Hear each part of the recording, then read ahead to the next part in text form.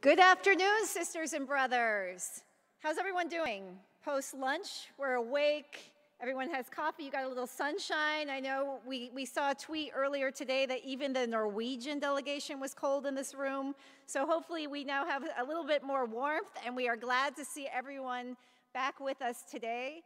My name is Kathy Feingold. I'm the International Director at the AFL-CIO, also the Deputy President of the ITUC, and it's my pleasure to welcome you all back today for this conversation on global shocks. As we heard today in the forum, we are all facing a convergence of crises. We are still not fully recovered from the global pandemic that puts to test both our health systems and the labor market. And we heard today also, we are in the midst of a climate crisis. Many of you just came from the COP in Egypt. And workers are also in the crossfires of persisting and escalating conflict. We also heard this morning that so many people are facing attacks on worker rights and the closing of democratic spaces in our countries. And of course, growing social and economic inequality. These are a lot of crises. On top of that, we're experiencing a global energy crisis as well as food shortages. And rapidly increasing inflation is leading to a major erosion of workers' real wages and increased economic insecurity. That is a lot to think about. But what we do know is it is up to all of us to be on the front lines to address these crises, to make sure that we address them in a way that is good for working people and the environment. So in the first part of this forum today, we'll look at how unions from across the world are actually responding, driving their governments to preserve and create quality jobs, ensure decent wages, and extend social protection in the midst of all of these challenges. We are not going to accept from our governments that because we're in a time of crisis, they can't invest in working people. We heard that before during the 2008 crisis, and this time we know it needs to be different. And that's why we have with us today so many people that are going to share with us their experiences of how they are working to safeguard workers' livelihoods and build resilience against future shocks. So today we'll have 3 rounds of exchange. First, we're going to start with what we heard from Sharon Burrow today. The main priority we have is what? Jobs, jobs, jobs. If that's one thing that Sharon Burrow is going to leave us with, is the focus we must have on jobs. From there, we will go to the issue of wages, and we will hear from our colleagues of how they are addressing wages, and then we will hear about social protection. And then we will open up for a discussion to hear from all of you, because I know many of you also have exciting strategies for dealing with these crises in your country. So we're going to jump right in here, and I'm going to sit back at the table and start the conversation. Hopefully this mic is working.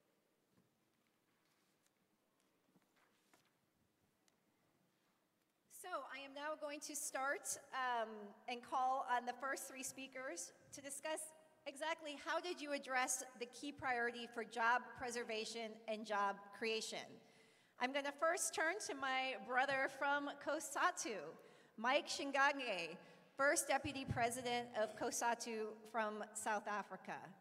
Mike, investment in jobs I know is a major priority for COSATU.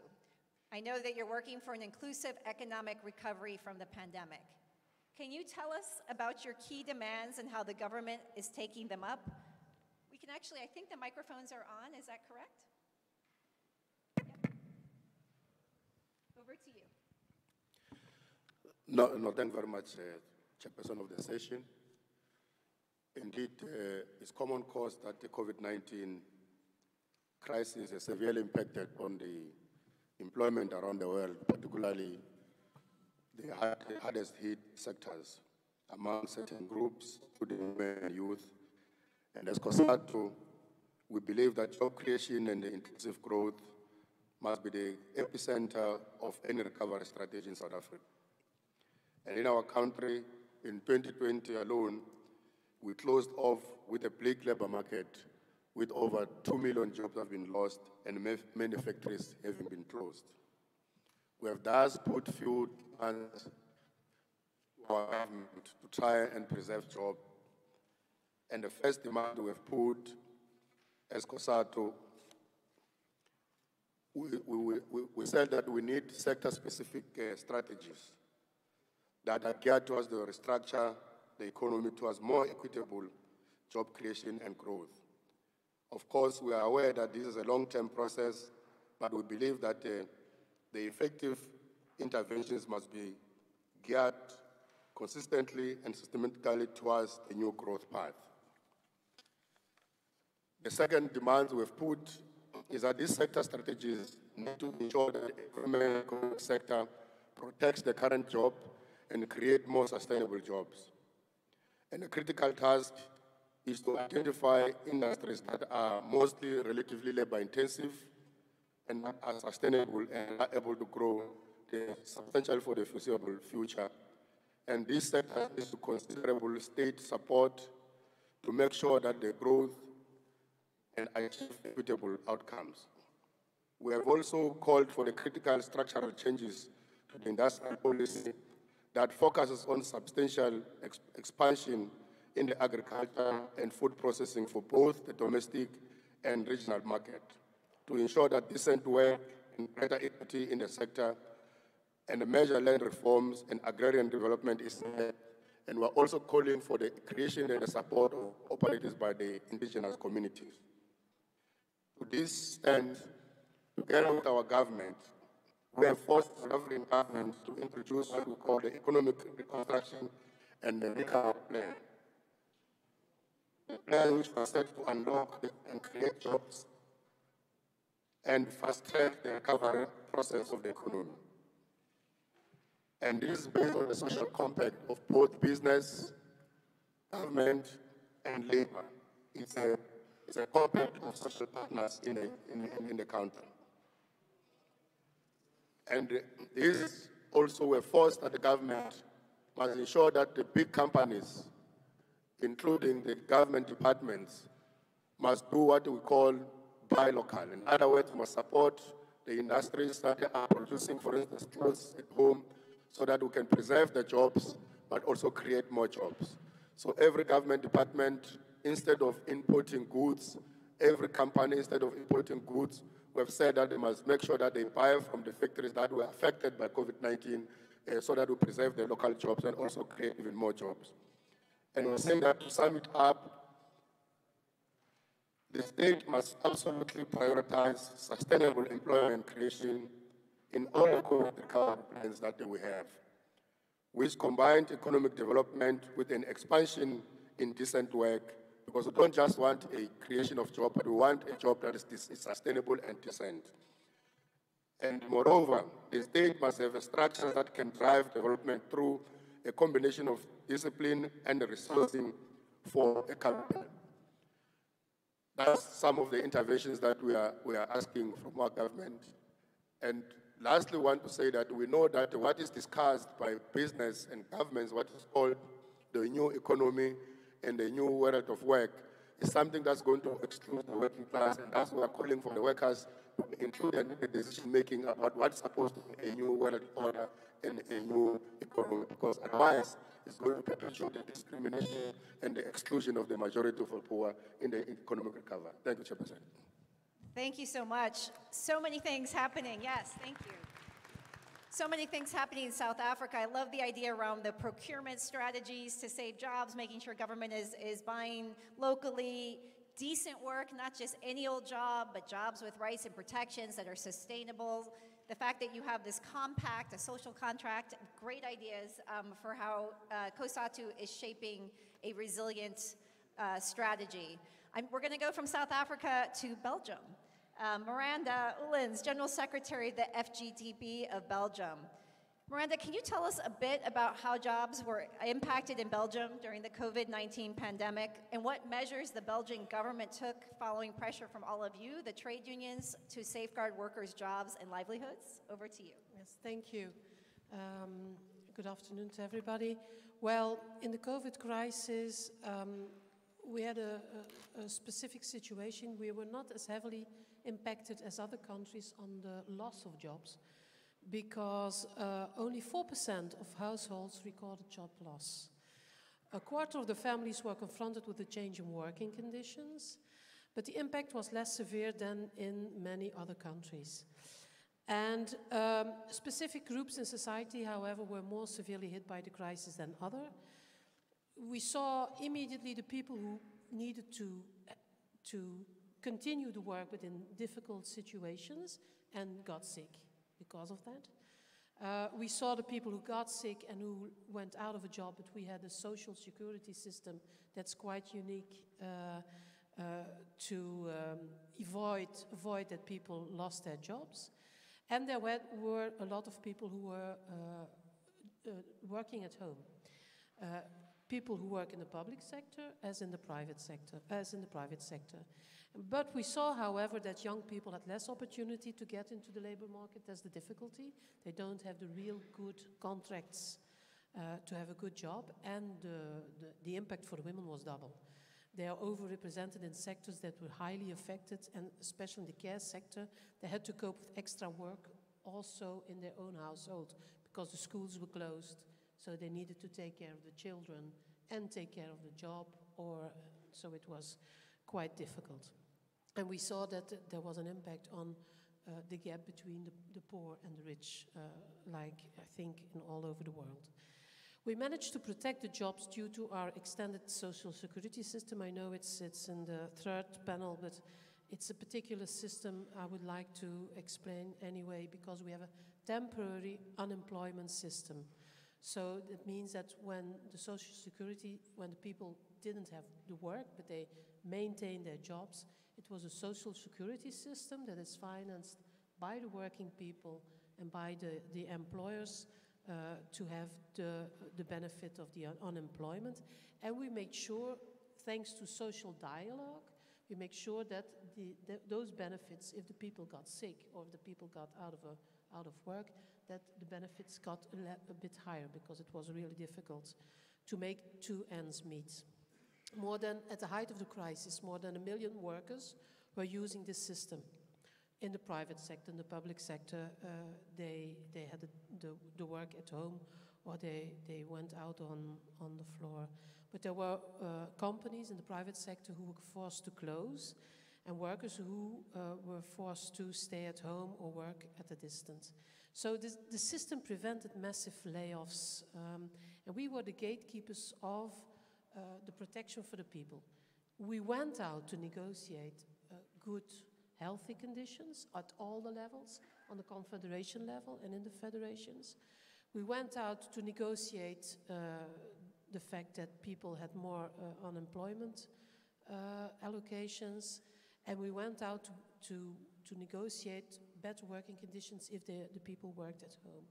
But we saw that the government, who luckily was with a left-wing political party since the end of 2020, so they helped us a little bit, but the problem was they gave a lot of public finances to the employers too, and after the COVID crisis, we saw the benefits raised, was really increased, and then they created jobs. But they only created jobs not with wage increases. That's the second panel, so I won't go into it. But it was really a bit of a strange effect. And now they're saying, but we don't have enough people. They just should pay them more, and they just should give them better working conditions. Because after COVID crisis, what's been a fact too is that there was a lot of mental stress and a lot of stress that people needed to go and continue work on the working place. And so people fell in burnout, and they really need less working time. So we are really pleading for a collective decrease of working time. That's what we are trying to do. And respect more the salaries of the working people, of course. We had the opportunity to negotiate a bonus, but it was a real little one. And the most important is that when government had helped the enterprises with public money, there should be a return on investment on the public, to invest in the public services and in the wages of the people. And I think I'm out of time. Perfect, and I think you end on a great point, thank you, yes. To invest in good jobs, take those resources that came because of the pandemic and make sure that it wasn't just any old job, but that it was an investment in a good job. We're gonna cross the Atlantic again and come to Canada, because during the pandemic, there was a heightened awareness about the need to invest in the care infrastructure. And I know the ITUC just published a report, if you haven't seen it, on the care economy, which I highly recommend. But in Canada, under Vicky Smallman's leadership as the Director of Women's and Human Rights, you've been thinking a lot about the care economy. So we know that investment in the care economy has been a long-standing demand of the Canadian Labour Congress, but during the pandemic, 1/3 of working mothers considered leaving the labor market because childcare just was not available. Then in 2020, the Canadian government announced the establishment of a national childcare system with an investment of $30 billion. Billion, that's incredible, over 5 years, with the aim of removing barriers for women to remain in the labor market and also creating new quality jobs. Can you say something about the CLC's role in this landmark policy? Vicky, I have a feeling you had a lot to do with it. Over to you. Yeah, I mean, I will say that this is not something that just came out of thin air. And when you're talking about building care infrastructure, you really have to play the long game. CLC, or the Canadian Union activism on childcare, goes back many decades, 5 decades in fact, maybe even before, but in 1970 there was a Royal Commission on the Status of Women which recommended the establishment of a national childcare system. And so 5 decades and many, many campaigns later, we are finally seeing some concrete steps towards making this happen. So I want to highlight a couple of campaigns that I think really helped to pave the way for this decision that the government made during the pandemic. One is the Rethink Childcare campaign. And this was a campaign that we launched in the lead up to the 2015 federal election, a couple of years before. We really wanted to make childcare a vote-determining issue in the election, but we knew that we needed to change the conversation. To get people to start to think about childcare not as just the problem of an individual family or an individual mother who needs to go to work, but really as something that we all depend on, you know, to benefit the economy as a whole. And we wanted to get people thinking about it differently. So we also wanted the labor movement to embrace childcare, you know, as an issue, as a key issue. You know, in the lead up to the federal election, it was so that it's not just the domain of the Women's Committee, but really to understand that because childcare is so fundamental to a strong economy, we all should be taking this on as a movement. It should be central demand of our movement going forward. And then, of course, we wanted to make childcare a vote-determining issue in the election. And one of the tools that we developed to do that was called a kitchen table conversation kit. I mean, we really went back to the grassroots for this, and we set up structured conversations to get people to just share their stories with each other. Their stories about looking for childcare, you know, of trying to pay for childcare, all of the ways in which our patchwork system was failing parents. And what we found is that everybody has a childcare story. Everybody. Even if you don't have kids, maybe you have a colleague that, you know, can't find childcare and you got to cover them. Or you have an adult child who's pressuring you to retire so that you can take care of their kid. And this really helped to get buy-in, really, to make childcare a significant priority. And in fact, I think we were successful because during the election, 3 out of the 4 political parties had commitments to childcare, and we did elect a government that had made such a commitment. Of course, then we needed to hold them to account for this promise, right? Now, one very important strength in our childcare movement, and that childcare movement is far beyond labor. We have a lot of allies who are in the non-unionized childcare sort of sector, experts, academics, feminists, and so on. And we have a really well-developed consensus, a common vision for the system that we wanted to build, and the vision gave us the roadmap for our advocacy ahead. And a new government meant that we had the right people at the right tables at the right time to make a difference. Now, little did we know that it would take a global pandemic to actually create the conditions for the government to follow through on its promises, right? We had, and I won't have time to tell you about our Done Waiting campaign, but that was also in the lead up, after the election, to really sort of say to the government, you know, you say you're feminist government, now it's time to put your money where your mouth is. You need to walk the talk and follow through. And so childcare was a key demand of that. Now with the pandemic, obviously, we suddenly had unusual suspects really coming on board, clamoring, demanding childcare because so many women and others had to leave the workforce. Suddenly they were at home, schools were closed, childcare were closed. It was a massive pressure, and it really created a very broad consensus and the momentum to make this happen. Now, of course, with the government's announcement, it is absolutely not over. We have a very complex political system in the way that public services are delivered. Childcare is the domain of the provinces and territories. Many of those governments are conservative.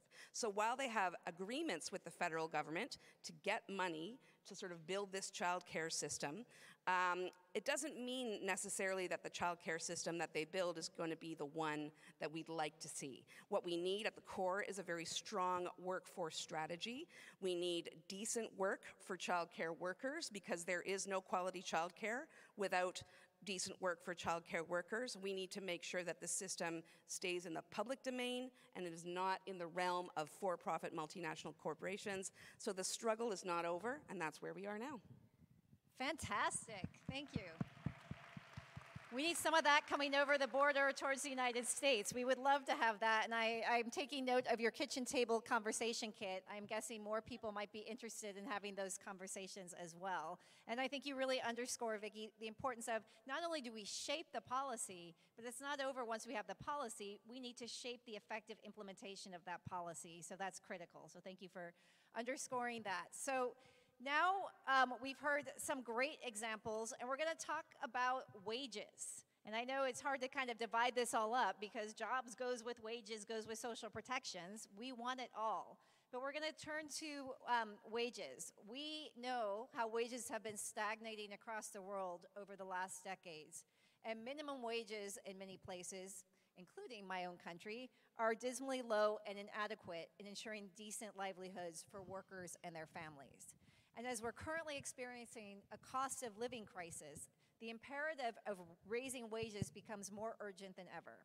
So we want to now hear some examples from other unions who've been working to secure a much-needed pay rise for workers, both through strengthening minimum wage laws as well as expanding collective bargaining. Plamen, I'm going to turn over to you, President of the CITUB of Bulgaria. Raising minimum wages to the level of a living wage is a central objective of your union's work. Can you say something about how the your union strategy to secure a pay rise for Bulgarian workers and how you have yielded real results? Over to you. Yeah, thank you, Kathy. Of course, I can say a lot, but I have to limit myself in a 5 minutes time. And let's start with saying good afternoon for everyone. And just to remind ourselves why we're here. We are here to fight for the new social contract, and new social contract means decent work and social justice for all, social justice coalition, as the new DG in the ILO just proposed. And two main components of this new social contract that we fight for is the labor protection law and social protection. I'm not going to speak of social protection, but going to speak about the labor protection law, and mainly the main component of labor protection law, which is actually decent jobs and, of course, living wage, minimum living wage and living wages and more general, together with the freedom of association and collective bargaining, of course, otherwise we cannot achieve those at all. I'm happy to remind ourselves that this June, together with Evelyn and the other guys in the ILC, we finally got ILO ready to work on the research and on the definition of the living wages. After more than 100 years, declared in the Constitution, but also in the Philadelphia Declaration, the living wage should be something that should be achieved for every worker and his or her family. Finally, we've got that is going to be happen, I hope, within months' time. And then the concept of the living wage would be much more clear, because now we have a national and regional concept about the living wages, but not necessarily something that is much more clear, even for us among the union movement. And in my organization, we are trying to fight for this since many years. We are observing decoupling of the productivity and wage growth, and also declining labor share, and all this stuff should be fixed up with a collective bargaining power, but also with the definitions and the real targets that should be measured towards the adequacy of the cost of living for a worker and his or her family. And together with maximum hours worked, this is the whole labor protection floor that we have to fight for. And I really want to share with you some experience in my organization, but one more to say. Second point that is very important for me, when we fight for the living wage, fight for the fair wages, we should come to something which is much more important, at least for my region in Eastern Europe, but also in other part of the regions in the world, where the wages and the produced value added is not sharing fairly. And I'm speaking about the global supply chains, my friends. And global supply chains equal pay for the work of the same value along the global supply chain. It's not only the gender issue. It's not only the gender dimension of this fight that we're having for many years, but now this is an additional dimension that should to address very clearly with the global supply chain, hopefully a law convention, or at least kind of standard setting documents from the ILO, but also the trans-border collective bargaining on fair share value added in terms of the pressing multinationals' headquarters and bargaining together with headquarters trade unions. Usually it's not easy to achieve, as they're sitting next to me and know what is happening in Europe. But at least we're going to fight for this. We're going to fight for this, I promise you. And during this Congress, next Congress is after 5 years or 10 years' time, we're going to achieve this for sure. That the role of the national, the union centers, but branch unions, but also the GAFs should be very clearly increase in fighting in vertical inequalities. This is the key issue, vertical inequalities, not only horizontal. We have fighting against discriminations, which is very fair, gender, migrants, or all the other vulnerable situations in the labor market, but the vertical inequalities, what are we going to get, in fact, is that really fair? I think it should be put in the heart of our job. And what has happened now in the ILO, which is another threat. Employers are threatening very clearly collective bargaining, not only right to strike. And without collective bargaining, we cannot achieve fair share of the wages. It is very clear. So we have to fight in Geneva, firstly to defend that the workers is every worker, not only the employee, and collective bargaining is applicable for every worker, including the informal workers and the other guys. A very few words about our experience. CTUP is calculating cost of living since 1990. We have our methodology for one worker's single worker family and three-member household with a two-worker family and one child. And of course, we're going to further develop this living wage methodology for the bipartite and tripartite negotiations. We are fighting for National Living Wage Alliance, covering the local authorities, NGOs, scientifics, and some multinationals which are keen to join, and even single companies. And on top of that, we are going to benefit from the directive. I'm going to go to the directive, European directive on adequate minimum living wages, adequate minimum wages, sorry, it's not living, for speedy to say. And of course, collective bargaining strengthening. I'm going to finish with the figures. If we are going to achieve this target that we have for the 1st of January now, adequacy test of minimum wage in my country should be $890, almost $900 per month, and this would be really good to have it in our pocket. And I stop here. Thank you very much. Thank you, Famen. And thanks for reminding us that collective bargaining is at the heart of all of this, at getting a true living wage. And you have set up the next person so perfectly next to you, Esther Lynch, to continue to talk about the Deputy General Secretary of the European Trade Union Confederation, to continue to talk about the importance of minimum wages. Esther, the EU recently agreed on a minimum wage directive for establishing and raising minimum wages as well as extending collective bargaining. Can you tell us why this directive is so greatly needed for workers in Europe, especially during a time of rising inflation? Thanks, Kathy, and good afternoon to all too. This session is about shocks and dealing with shocks. And one of the major consequences of the last shocks that had to be dealt with in Europe, the financial crisis, was we noticed that there was a deliberate policy to reduce statutory minimum wages and to remove collective bargaining, importantly, the extension mechanisms and multi-employer bargaining. And we learnt that lesson well from the past. And we used our time in the past 4 years to try and put in place sufficient shields against those types of policies being pursued against workers and their unions ever again within the European Union. And that was important because the EU, the ECB and the IMF were all part of the same troika who turned up. I know in my hometown of Dublin in Ireland, they turned up very clearly and reduced the minimum wages and the extension mechanisms for multi-employer and sector agreements. And that was why we really worked hard, unions throughout Europe, to secure this directive. Now, a directive is a law that applies to all European countries, all EU member state countries. And what it requires them to do is to make sure that they're not competing on the basis of low pay or on the basis of keeping unions out of the workplace.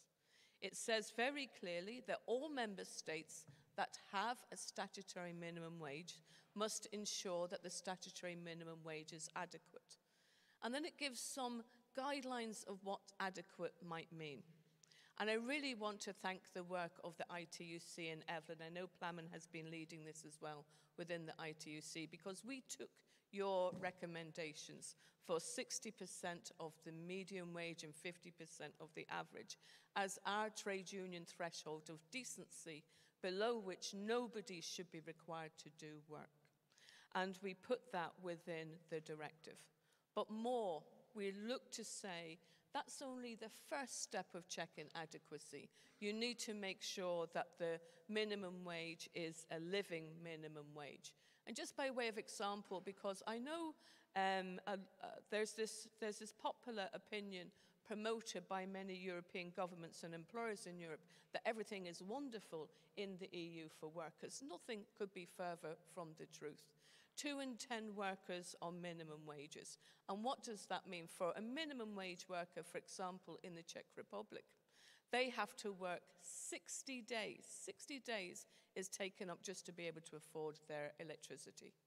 The human rights standard says on a minimum wage, on a living minimum wage, you should only have to work 20 days. That's how much things are very serious within the minimum wage situation in Ireland. So we're really looking forward to this directive kicking in and making sure that, that no government is pursuing a strategy of trying to be competitive with its neighbour by having low statutory minimum wages. But that's the part that's about blocking that low road cutthroat competition approach. We also made sure to include in the directive the decent work approach, the high road approach, which recognises that the only way to get a wage that's fair is to have it collectively bargained through your trade union.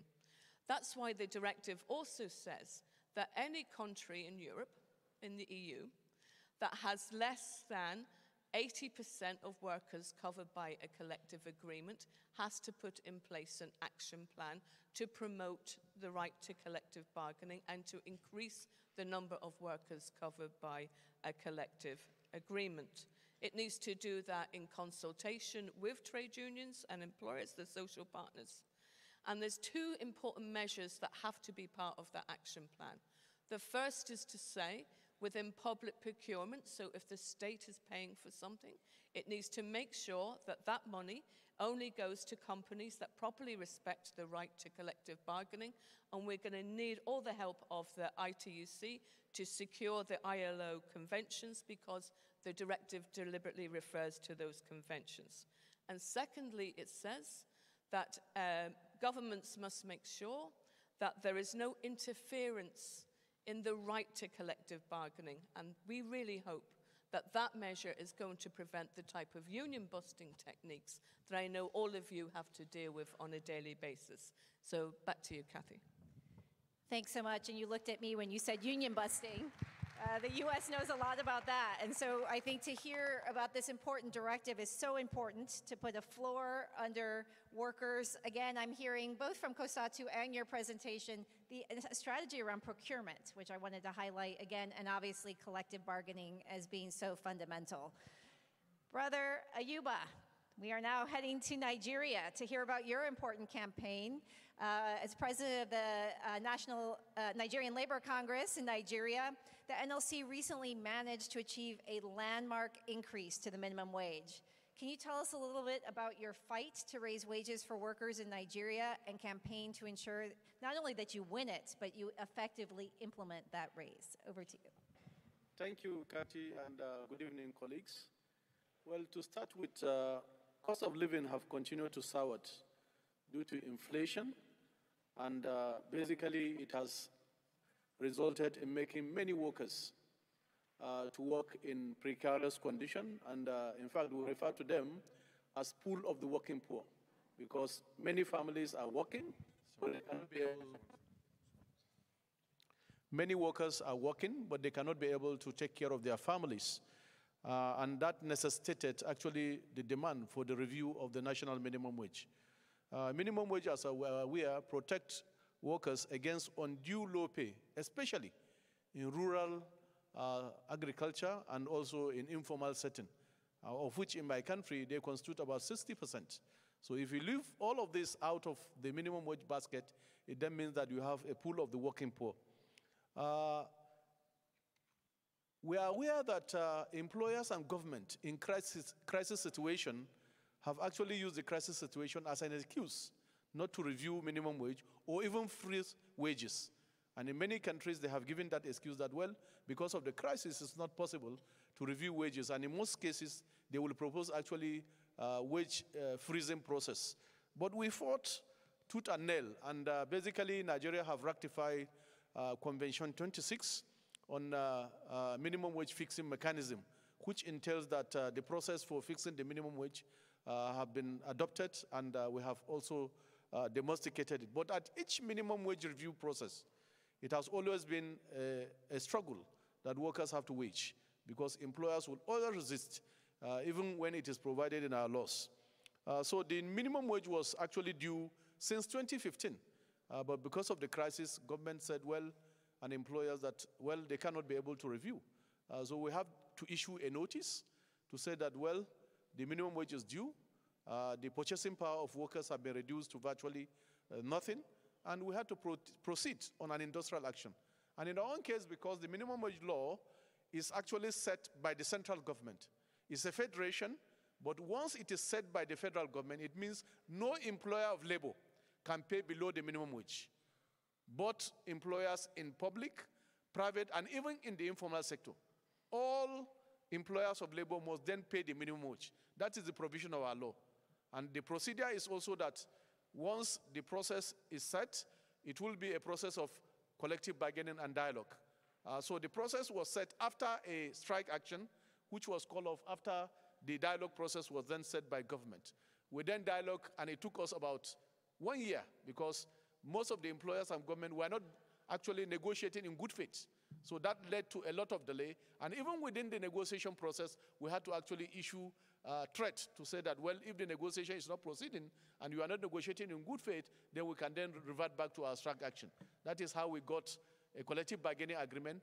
And after the collective bargaining agreement, it has to also go to Parliament, because in our own case, it has to be enacted for all the subnational government and private employers actually to implement.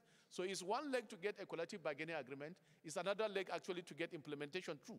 So we were lucky we got the collective agreement signed, and the second leg of the struggle is to take it then to Parliament. And we took it to Parliament, and we deployed 4 strategies. The first strategy is actually lobbying. We went to every member of Parliament to lobby, to say this is about workers, it's about your constituency, it's also about making sure that workers don't work in a situation that they are poor. The second issue is about putting pressure. We also left open our decision to continue to go on strike if the issue is not resolved. And the third one is campaigns. We are on the streets. In fact, every week we are on the street in every province, in every state, and also nationally, protesting and putting the issue on the agenda of our politicians to take it serious. So in all, we're able to get the law enacted, and then we went to the next level, which is implementation. Federal government was first to implement, because our minimum wage is not only about minimum. Once you set the minimum wage, there is also what we call consequential adjustment, which means every salary will also be adjusted, because once you adjust the minimum, it then means that other components of the salary will also have to be adjusted. So we negotiated also the consequential adjustment, because once we set the minimum wage, we move it from 18,000 to 30,000, and then we then negotiated the consequential adjustment, which is in percentage. The consequential adjustment after the minimum wage is set is also in percentage across salary levels in all the sectors. And therefore, it is very huge. That is how we're able to negotiate and implement. The federal government started. Employers in the organized private sector also signed in. And where we had challenge was the subnational government. The subnational governments, we then have to engage them one after the other to make sure that the minimum wage is implemented and to make sure that it is also being paid. So basically, this is how the struggle for the minimum wage was achieved. And importantly is the fact that we have never gotten minimum wage on the platter of gold or any wage review on the platter of gold. It has always been through the collective struggle of workers. From 1981, when we first enacted the first minimum wage law, it has always been through collective struggle. And in most cases, it has to actually result in strike and protest before we achieve a minimum wage, because it is huge because of the consequential adjustment. So I can say emphatically that we're able to achieve that because we deploy workers' power and because all of us were on the same page to say that, well, you cannot use the crisis as an excuse, because even within the mix of the crisis, what will address the crisis and also bring about peace and social justice if workers are able to take care of their family? And that is the slogan that we have used to say that workers are not slaves. Workers also have families. They need to take care of their families, and therefore they need a better deal. Thank you very much. Thank you. And you did it, you brought in the most important ingredient, I think, which is collective action and worker power. All of these stories have that in common. Without worker power, without collective action, without advocacy and mobilization, none of these wins can happen. So thank you so much, Brother Yuba, for sharing the experience of Nigeria. So we've heard about jobs, we've heard about wages, and now we're going to talk about that floor that we're all trying to build. And again, we've heard different pieces of it already, but I want to turn to the issue of social protection. We all know how social protection is such a critical measure in helping workers cope with shocks, such as job loss or sickness, as well as dealing with other life transitions like maternity and retirement. It's also key to just transition. If workers don't have a floor under them, you cannot make the transition to good jobs in the green economy. So this is an incredibly important piece of our work. But nevertheless, what we saw during the pandemic, over half of the world's population lack access to any form of social protection. And social protection systems have faced harmful cutbacks in some countries in recent years due to austerity. And in many countries, there are economic models that meant corporations didn't pay taxes, didn't help governments build out social protection systems. So I would like to now give the floor to two people who will speak about what their unions are doing to defend and extend social protection in their countries. David Acuña, Presidente of the CUT Chile, is going to speak first. The new Chilean government, I think many of us have been following what's happening in Chile, has proposed to reverse the privatization of pensions in Chile, as privatization had led to inadequate benefits and high levels of inequalities. CUT has been a long-standing critic of pension privatization and has called for public, universal social protection system. David, can you explain your key demands to the new Chilean government and why these are so urgently needed now? Sí, muchas gracias. Se han tocado distintos temas acá que tienen relación completamente con lo que estamos acá hoy día, el tema del mundo del trabajo, desde cómo protegemos directamente el empleo, a cómo fortalecemos también los ingresos mínimos para que pueda también alcanzar, no solamente trabajar para vivir o para sobrevivir, sino que también que nos permita alcanzar el bienestar en las familias.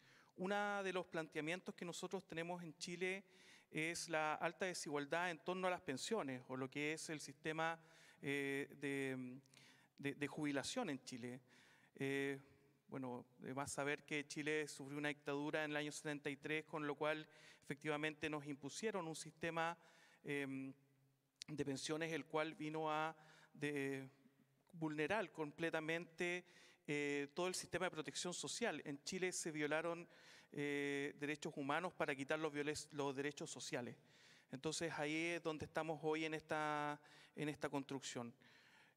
Chile tiene un sistema de pensiones el cual habla mucho de la capitalización individual. Se plantea del torno al 10% de cotización, lo cual debiera haber entregado en algún momento el 100% de la última remuneración del trabajador. Eso no ocurrió y no va a ocurrir nunca. La capitalización individual en Chile ha fracasado. Lo que se está planteando hoy es un sistema mixto, como en muchos de los países europeos o de la OCDE, los cuales tienen pilares contributivos. Nosotros hoy estamos abriéndonos a poder generar un sistema el cual nos permita generar con el aporte también de los trabajadores, en conjunto con el aporte de los empleadores y el rol que también tiene que jugar el Estado. Hoy, solamente con dar un dato, si en Chile no existiera el aporte del Estado que fue entregado en el gobierno de la presidenta Michelle Bachelet a través de la creación de un fondo solidario, las pensiones estarían muy por debajo de la línea de la pobreza extrema, que en Chile son cerca de $138. Entonces, con la implementación de este pilar, efectivamente pudieron llegar a un promedio de $193 la pensión mínima que se recibe en Chile o la pensión media. Entonces, con el sistema que se está proponiendo hoy, nos podrían permitir llegar a generar pensiones por sobre la línea de la pobreza o por sobre el ingreso mínimo. En Chile el ingreso mínimo era de $350 aproximadamente, los cuales en este último periodo, como Central Unitaria de Trabajadores de Chile, negociamos con el gobierno del presidente Boric, lo cual nos permitió llegar a $400. Entonces hemos planteado de que efectivamente al término del gobierno del presidente pueda llegar también a superar la línea de la pobreza para una familia de 4 personas, que en Chile es alrededor de 550 o sobre $500. Nosotros esperamos poder también llegar a esas metas para poder efectivamente seguir entregando una mejor calidad de vida también a la y los trabajadores. Entonces, también el sistema de seguridad social o las pensiones en Chile vulneran altamente los derechos de las mujeres. Aquí se hablaba del trabajo de cuidados. Efectivamente, la mujer en Chile paga todos los costos en torno a lo que es la seguridad social. Su tasa de comparativa en torno a las pensiones son completamente diferentes a las del hombre. El hombre tiene mayores beneficios, al contrario que las mujeres. Entonces, esa discriminación también estamos buscando poder mejorar y que no exista efectivamente.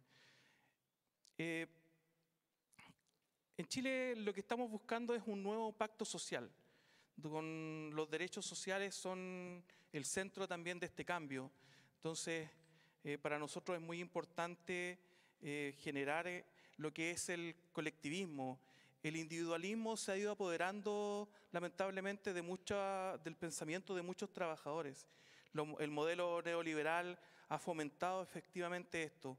Esperamos y creemos que necesitamos fortalecer la organización sindical, necesitamos fortalecer el rol de lo colectivo, necesitamos fortalecer cada vez más el sindicalismo que es tan necesario. Entonces, efectivamente, hoy estas discusiones nos permiten seguir trabajando, seguir fortaleciendo, porque muchas de las cosas que aquí se han comentado nos pasan en muchos países y tenemos que buscar la solución en conjunto para poder llegar a este gran pacto social. Muchas gracias.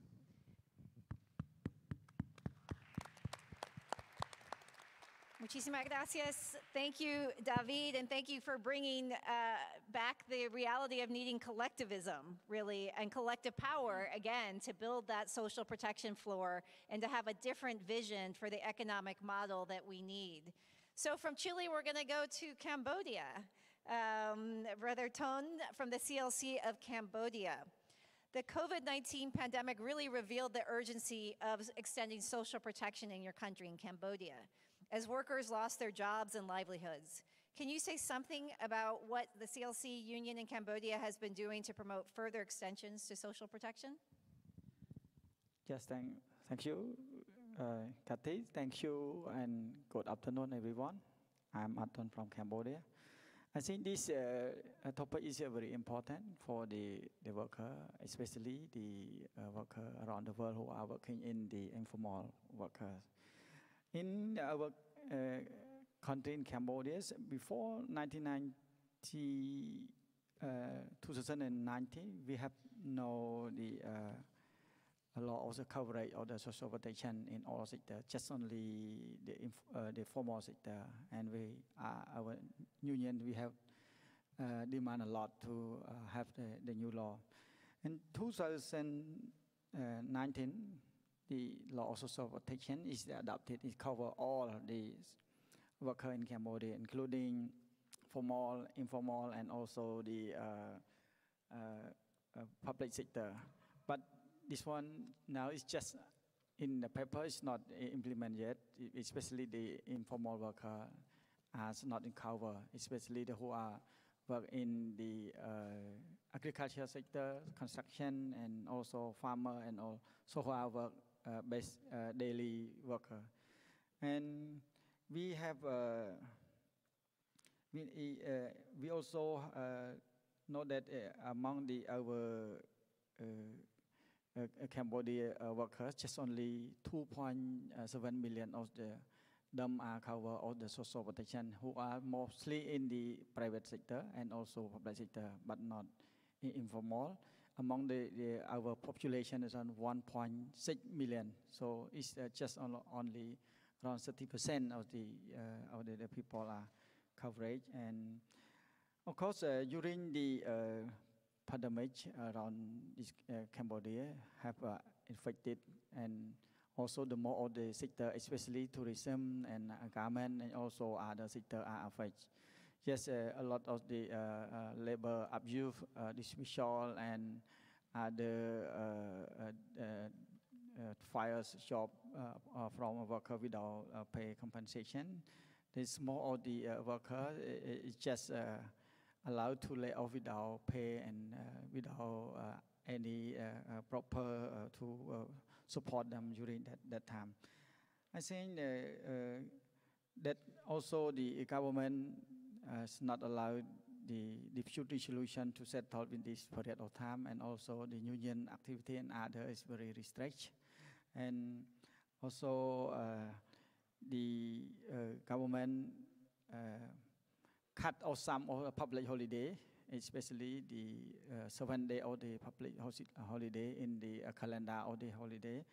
And also government have some part of that, but it's not really many. It's just only the few people who are working in the garment sector and tourism that have some part, but more of the worker in the country is not have any assistance from the government. And you know, the informal worker in Cambodia is 60% of the total workforce. Is mostly work in farmer area, and also the daily work, and including the who are work informal sector, self-employed. This one are facing a lot. They have no enough money and any assistance from the government to support during they have the problem, especially during pandemic. And now we have do some work to have worker, especially we demand and we gathering and we propose to the government to have the worker.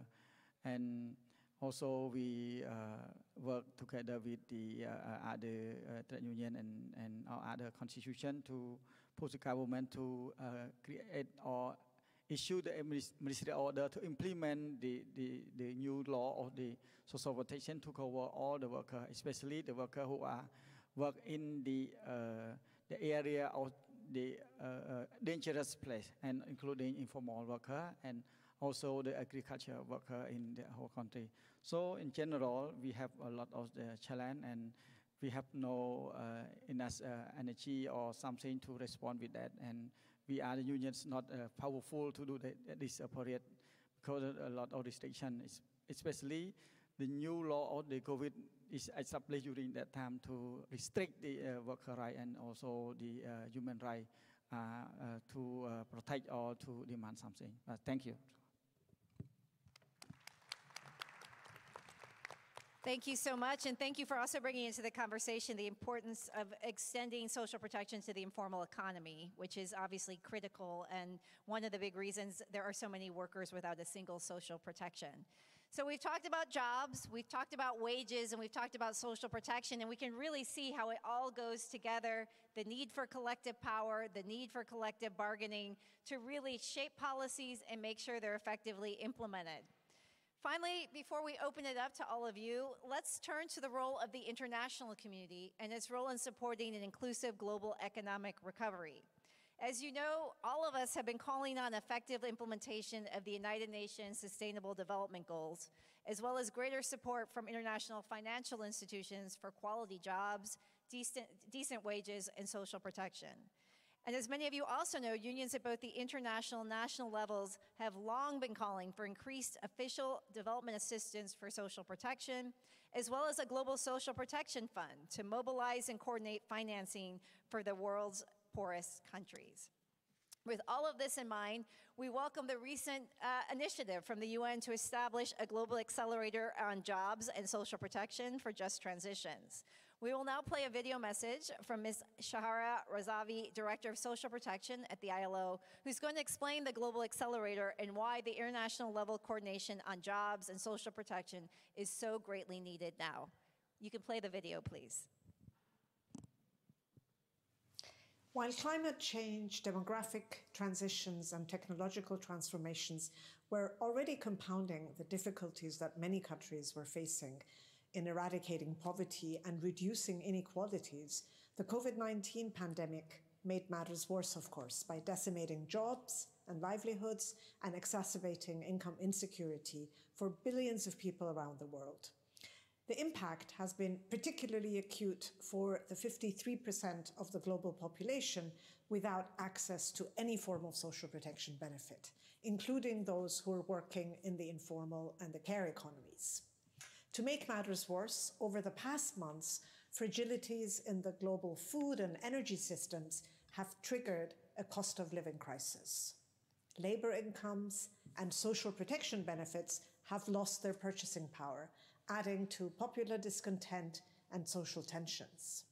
Now, in this context, middle and low-income countries that are constrained by rising debt burdens and shrinking fiscal space are facing an even more daunting policy landscape. This is the context that calls for a renewed collective effort to tackle the root causes and structural constraints, to better manage and eventually exit these crises, ensure that the benefits of globalization are more equally shared, both within and across countries, and also address these looming structural economic changes that are on the horizon. Conscious of the fact that today's crises demand a comprehensive and coordinated response, the Global Accelerator on Jobs and Social Protection for Just Transitions, which was launched by the UN Secretary General in September 2021, is a UN-wide and multi-partner response to support countries to accelerate their reforms through its three interrelated components. First, integrated policies and strategies to overcome decent work deficits and facilitate just transitions. Second, increased investments in decent jobs and social protection. And third, an agreement on a common roadmap that can really drive and support these important changes. The accelerator's ambition is to ensure the necessary policy support and financing to create 400 million decent jobs, especially in the green, care and digital economy, and extend social protection to the more than 4 billion people without coverage today. And in so doing, to proactively anticipate and equitably manage the different transitions that are pending: environmental, social, and economic. Creating strong links between policy support and financial support is absolutely key. And for this, we need detailed financing frameworks. These frameworks should include both domestic and external funding streams based on the key principle of solidarity, allowing countries to meet their policy ambitions while also ensuring that the global financial architecture serves the needs of the real economy and people, rather than that of a tiny elite. This is what a human-centered response to multiple crises looks like. Thank you. Thank you, and it's good to hear yes. And I believe we have someone who will also be advancing the accelerator, Guy Ryder, who will make sure that some of the things we just heard about will be taken into the United Nations. So important to see that coordination between the ILO. So it's not just the ILO working on this, but the United Nations as well, so that we can have a coordinated strategy.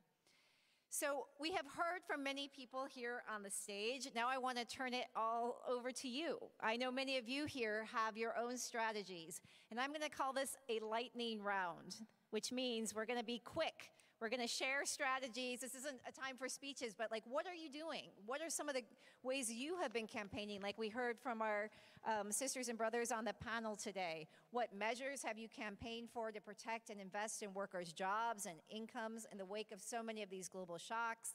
Social protection strategies. So let me ask all of you, what is the #1 priority for your union to ensure recovery and resilience? So please, if you have some thoughts, head to the microphone. We are asking for 1 to 2 minute maximum, really just some quick ideas so that we can share with each other some best practices. Someone, okay, I can't see over there. Thank you. Go ahead, I guess I should. Oui, alors bonjour, je m'appelle Caroline Senneville. Je suis présidente de la Confédération des syndicats nationaux au Québec, au Canada.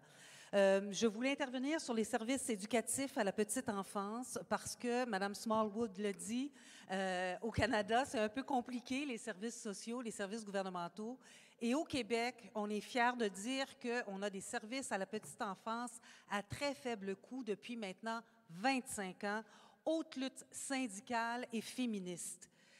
Et ça a eu comme effet que moins de 10 ans plus tard, la hausse du produit intérieur brut du Québec, à cause des services à la petite enfance, à cause de la participation accrue des femmes au marché du travail, l'impact sur le PIB, presque 2 %. Alors, c'est une bonne raison, c'est bien pour les enfants qui ont des services éducatifs, c'est bien pour les familles, mais une économie ne peut pas rouler rondement si on n'appuie pas l'ensemble des forces du travail, dont celle de la moitié de la population des femmes.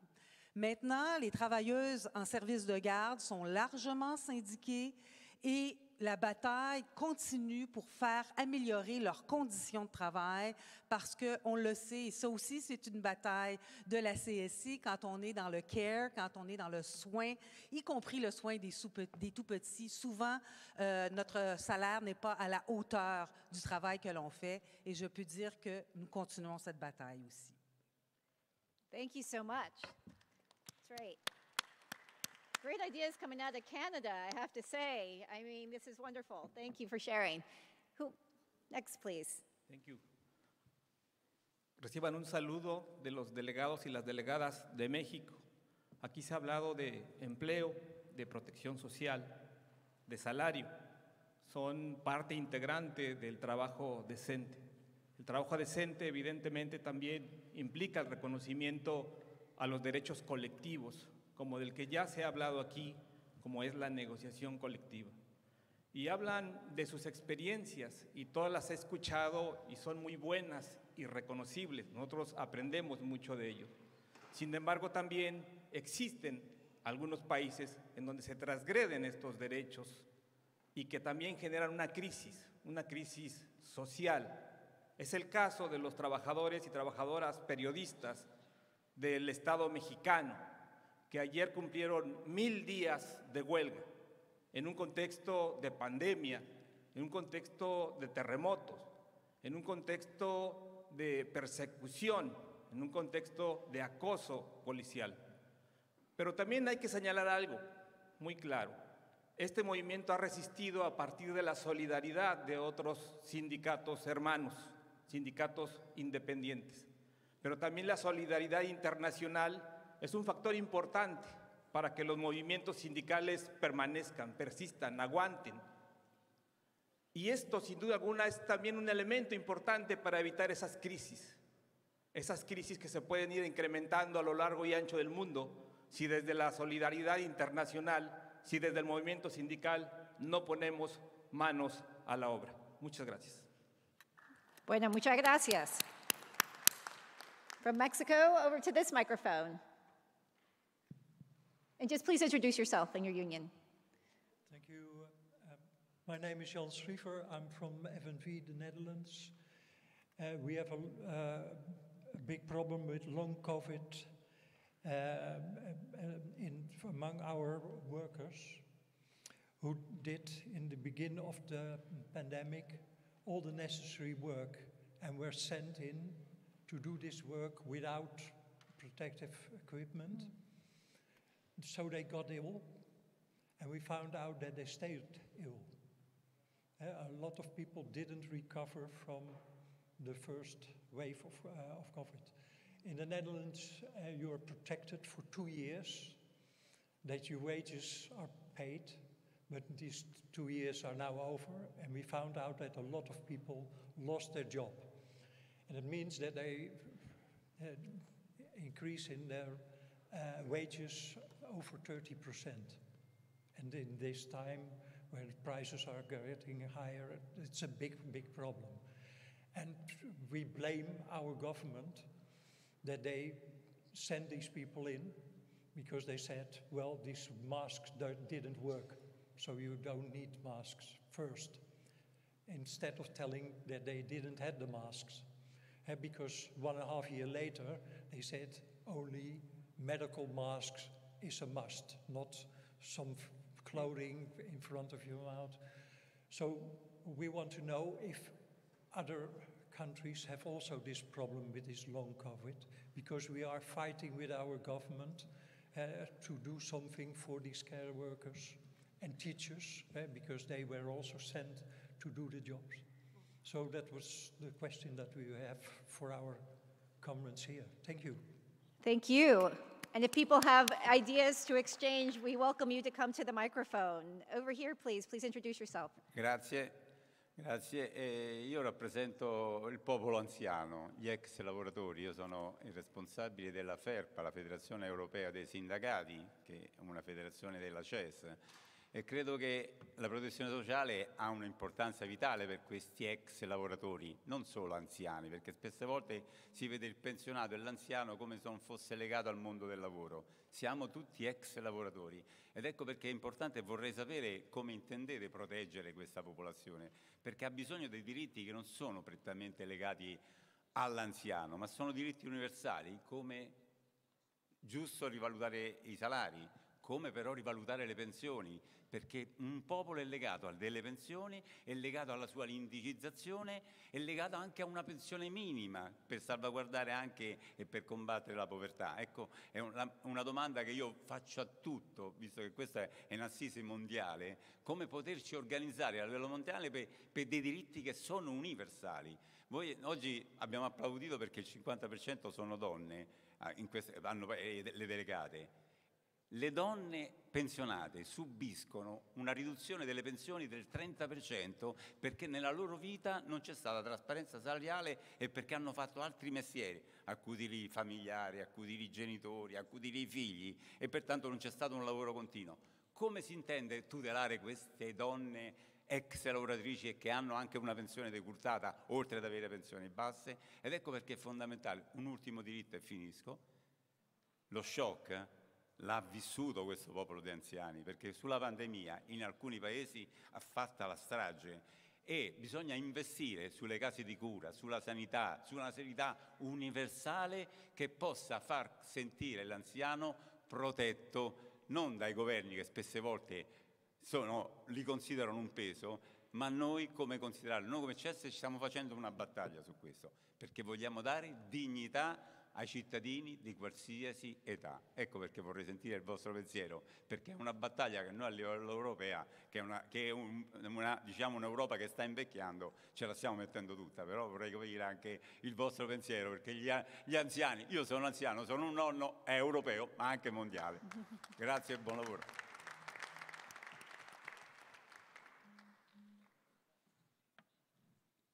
Excuse me?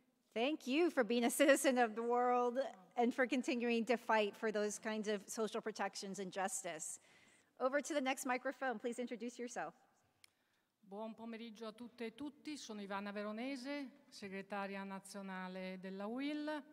Durante la pandemia abbiamo fatto due cose molto importanti. La prima, un accordo con il governo sulla sicurezza delle lavoratrici e dei lavoratori e sui sistemi di protezione. Abbiamo creato dei comitati in ogni territorio ma anche in ogni azienda.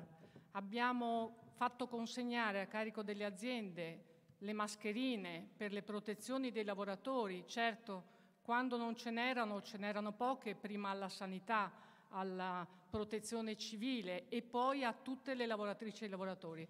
È un protocollo che abbiamo ancora in vigore, seppur con misure più lente. E dall'altra parte abbiamo garantito protezione sociale a tutte le lavoratrici e i lavoratori, dai piccoli autonomi a tutte le persone, e anche il blocco dei licenziamenti che ha funzionato per molti mesi.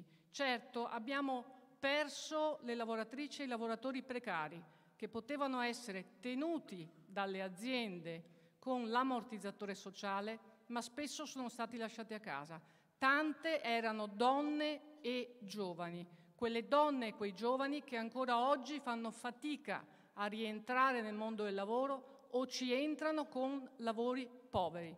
C'è bisogno di servizi che asili nido. In Italia c'è una diversità tra il nord e il sud dell'Italia, protezione sociale per gli anziani. Abbiamo queste necessità per permettere alle donne di entrare nel mondo del lavoro non a part-time, ma a tempo pieno con lavori fissi e regolari. Gli asili nido sono importanti per le donne, ma sono importanti anche per l'educazione dei bambini. Su questo, anche con le risorse del Piano Nazionale di Ripresa e Resilienza, stiamo, supportando il governo perché si realizzino presto, per dare anche alle donne la possibilità di lavorare in lavori stabili e ben pagati. È una sfida complicata e molto difficile.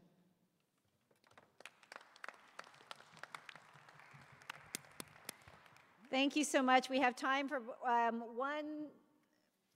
two less comments. Thank you. I see people at both microphones. We'll start here, and then we will end. You get the final word over there. So over to you, please. Thank you.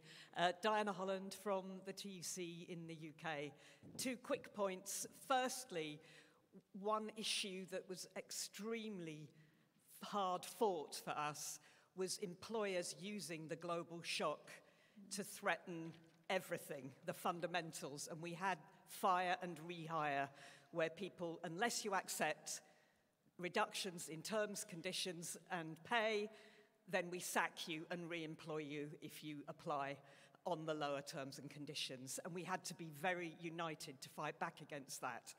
The second one is equality impact assessments carried out of all the changes that were being proposed before they were made to make sure they didn't disproportionately disadvantage or cause more discrimination. Thank you. Thank you. Great ideas. Final word over here. Over to you. Yeah, please. thank you very much. My name is Elke Hanak from the DGB. Ich möchte noch mal in meiner Sprache zwei Dinge ansprechen. Das eine ist, wir haben in Deutschland, und ich glaube, da bleiben wir auch nicht alleine, während der Pandemie einen echten Rollback in der Gleichstellungspolitik erlebt.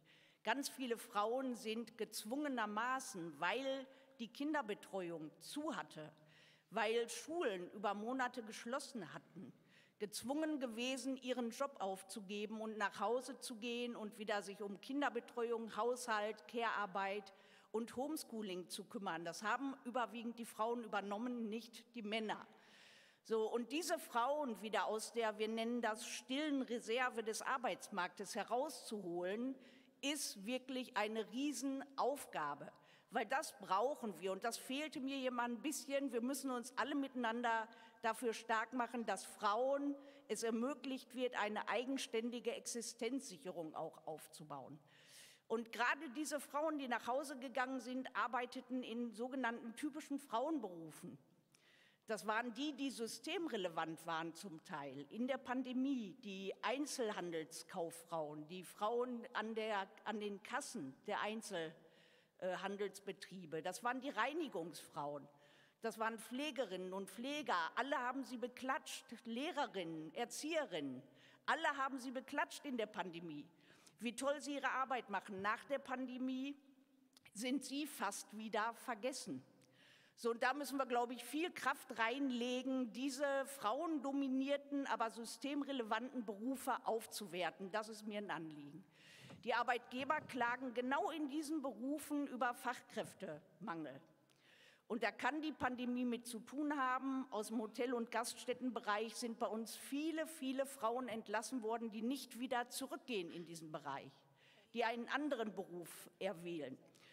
Und das war auch vor der Pandemie schon so, dass diese Branchen wie Hotel- und Gaststätten, aber auch andere Schwierigkeiten hatten, Fachpersonal zu finden. Und warum haben sie diese Schwierigkeiten gehabt? Weil sie wirklich schlechte Arbeitsbedingungen angeboten haben. Und solange Arbeitgeber nicht an ihrer Attraktivität arbeiten, werden wir das Problem des Fachkräftemangels nicht lösen. Und deshalb finde ich, ist es wichtig, dass wir auch unserer Jugend Perspektiven geben und eine echte Ausbildungsgarantie, ein Recht auf eine berufliche Ausbildung ihnen auch zugestehen. Und ein letzter Punkt. In der Pandemie, jetzt muss ich einmal kurz überlegen, welchen ich noch nennen wollte. Nee, ist weg. Okay, vielen Dank. Okay, thank you. Thank you very much. For reminding us of all those workers that were cheered on the front lines and then we forgot them and need to make sure that we are building out exactly what we talked about today, a good social protection floor, good jobs, decent work, good wages. And so, sisters and brothers, thank you very much for this very rich exchange. Thank you to our panelists. What is clear from this session is that all over the world, unions have been on the front lines. All of you have been on the front lines, driving your government's recovery and resilience plans, making sure you're not only shaping the policies, but making sure there's effective implementation. You are fighting to win quality jobs, decent wages, and strengthen social protection. Front and center are all of you to these efforts. So thank you for everything you're doing. We're now going to close this session, and perhaps as I call up my brother Owen Tudor, who will be leading the next session, everyone should just stand up and kind of move around a little bit because it's cold in here. I think I saw the Norwegians even tweeted it's cold. That means we are all cold. So everyone stand up, move around a little bit. We're going to get ready to hear from Owen Tudor and the next panel, and thank you so much for your participation.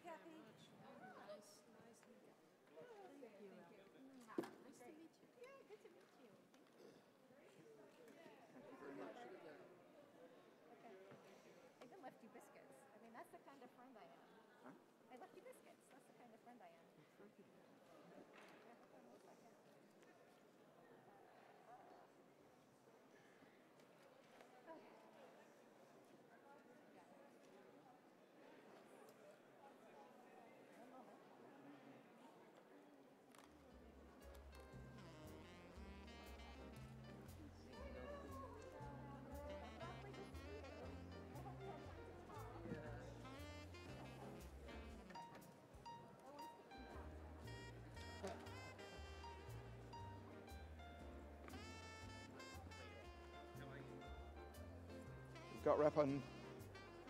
We need Marta. Marta, can you come up?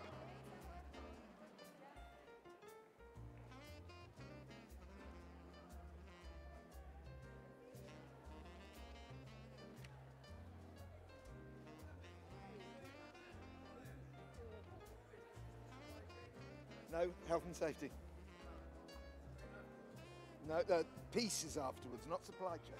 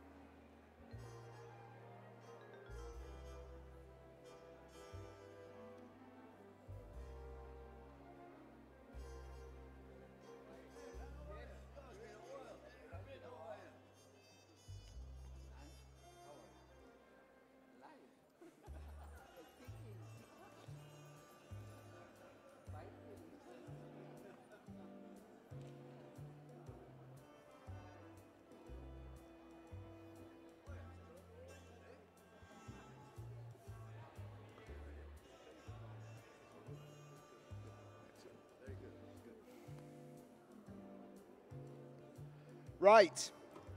Hopefully you've all had enough time to get a little bit warmer.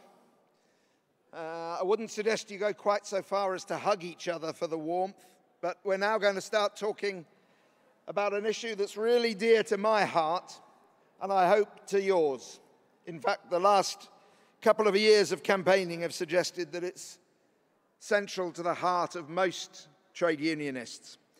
My name's Owen Tudor. I'm Deputy General Secretary of the International Trade Union Confederation, but I've spent most of my working life at the British Trades Union Congress, where for 10 years I was a member of the UK Health and Safety Commission. So my background is solidly in the fight for occupational safety and health. And I want to start by drawing your attention to this pamphlet. There aren't many of these pamphlets around because this is the ILO Declaration on Fundamental Principles and Rights and Work and its follow-up. Guy, down at the front here, wrote a preface to this pamphlet, but this is a different pamphlet from the Declaration on Fundamental Principles that many of you will have come across, because this Declaration on Fundamental Principles has an additional fundamental principle. This has been printed in the last few weeks, and it contains the fundamental principle that workers should have a right to a healthy and safe working environment. The first extension of the Declaration in a quarter of a century to add to the other fundamental principles. And I think we should give a big round of applause to everyone who fought the fight to get that new fundamental principle established. So this little pamphlet is what we achieved in June at the International Labour Conference. It doesn't, in that sense, look like an enormous achievement, but it really was. And the real achievement is not going to be getting this pamphlet and getting the new words in this pamphlet, but actually getting that right made real for working people around the world. Because it took a while to achieve what we achieved, but there's still an awful lot more to be done. And what we want to spend the next 45 minutes talking about is how to put workers first in putting workers' health and safety first. We've got a great panel. We've got Ambit from BWI, Liam from the Australian Council of Trade Unions, Repon from BFTUC Bangladesh, and Marta from the CGT Argentina. And we'll be having a video from Kathleen, our workers' group chair at the ILO, who led the negotiations for the recognition that a health and safety working environment is a fundamental principle and right. But the first person I want to call on is Ambert, because I want to pay tribute to the enormous work that Ambert and his colleagues at Building Workers International did to actually get us the fundamental right, because I think BWI did more than anybody else around the world to campaign for that right, and in particular, to get employers, progressive employers, some presumably, but not so progressive, but open to persuasion, to sign up to the idea. And that allowed us to go to the ILC in June and persuade governments and the other employers that they had to agree with us that health and safety was a fundamental right. So I want to ask Ambert to tell us why it was so important to campaign for that fundamental principle among his members and in his industry, and how they actually did it, and what fantastic work that they did. And I don't want any false modesty from you, Ambert, about what that achievement was. So Ambert, go ahead. Thank you, Owen. Good afternoon, everyone. And Owen, thank you, because during the campaign you brought us all together, the global unions, ITUC, the workers group. You brought us together and coordinated this campaign. Thank you for that. So I just came from Auckland a few days ago, and a Filipino migrant worker died due to the faulty scaffolding. 4 cement workers burned dead in the Holcim cement plant in Uganda. Every day we are receiving reports of fatalities. Forestry workers in the Amazon, construction workers in Montenegro working for a Chinese multinational company. Many workers died in a building collapse in India. 4 fatalities in the construction of Grand Paris, biggest rail transport network, as they prepare for the Paris 2024 Olympics. In 2016, ILO and WHO estimated 1.9 million people died due to work-related diseases and injuries. And for construction workers, wood and forestry workers, more than 100,000 are killed every year. Jobs shouldn't kill. I repeat, jobs shouldn't kill. Health and safety has always been in the core of our BWI campaign, but the COVID-19 pandemic gave us the opportunity to bring health and safety in the center of the global public debate. With the coordinated campaign, global campaign of ITUC, the Global Union, the workers group at the ILO, health and safety is now a fundamental right. This is a union victory. This is a victory of the ITUC. Let's give ourselves a round of applause. Now, Owen, I'll be modest with our contribution. So BWI contributed to this campaign. We did a grassroots approach, a bottoms-up approach. We mobilized our members. We asked our members, engage your employers, ask them to sign a joint declaration supporting health and safety as a fundamental right. After 3 months, we were able to get more than 445 declarations at the workplaces, with enterprises, with the National Employers Association, with the European Employers Construction Association, with multinational companies. That's why I don't understand why the employers' representative during the ILC were very resistant. We told them more than 200,000 employers covering more than 20 million construction, wood, and forestry workers supported our demand for health and safety as a fundamental right. For BWI, health and safety is not for negotiation. It's non-negotiable. But our job is not done. We have to take action, and we have to bring this fight at the workplace level, making sure that health and safety is prioritized, protected, and enforced in every work site.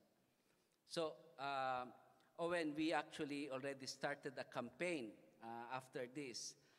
We have a 3R on BWI Health and Safety campaign. That is recruitment, representation, and regular inspection. Recruitment, health and safety is an organizing tool. We use health and safety as entry point to organize trade union. And I can tell you, so far, we have won many organizing battles. Representation, safety committees must be organized in every work site. No amount of safety management system will work without workers' participation. Like regular inspection, we believe trade union must not now take a role as safety inspectors. Just to conclude, from the CFMEU Building Union in Australia, they have a message for all of us. Safety is union business. Stand up, speak out, come home safe. Thank you.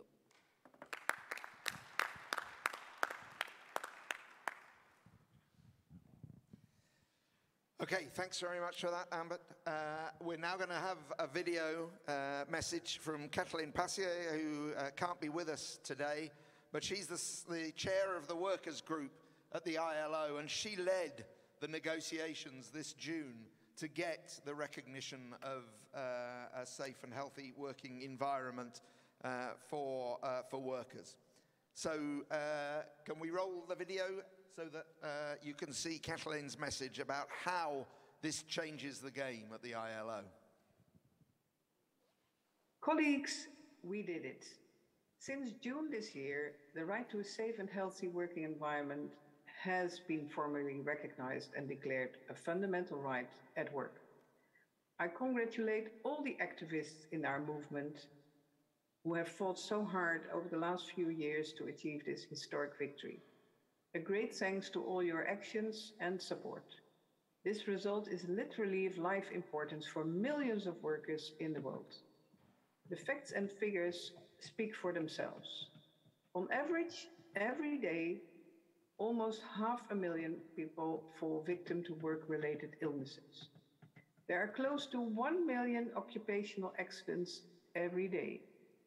2.3 million women and men around the world die from work-related accidents or diseases every year, and that is over 6,000 deaths every day.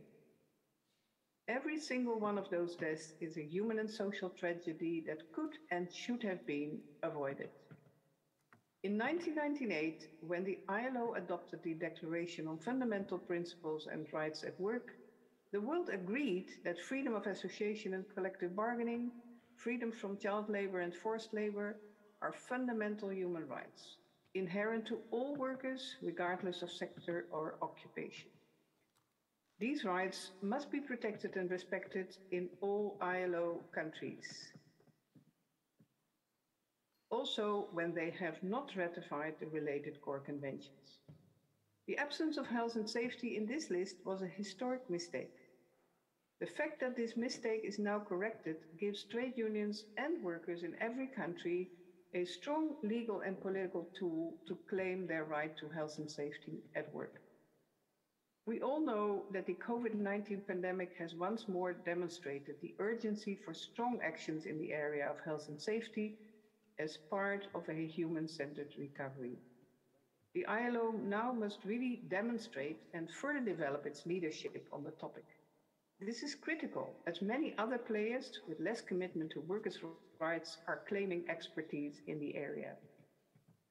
As the resolution that was adopted in June this year says, a safe and healthy working environment requires the active participation of governments, employers and workers through a system of defined rights, responsibilities and duties, as well as through social dialogue and cooperation. This is what the ILO now needs to push forward.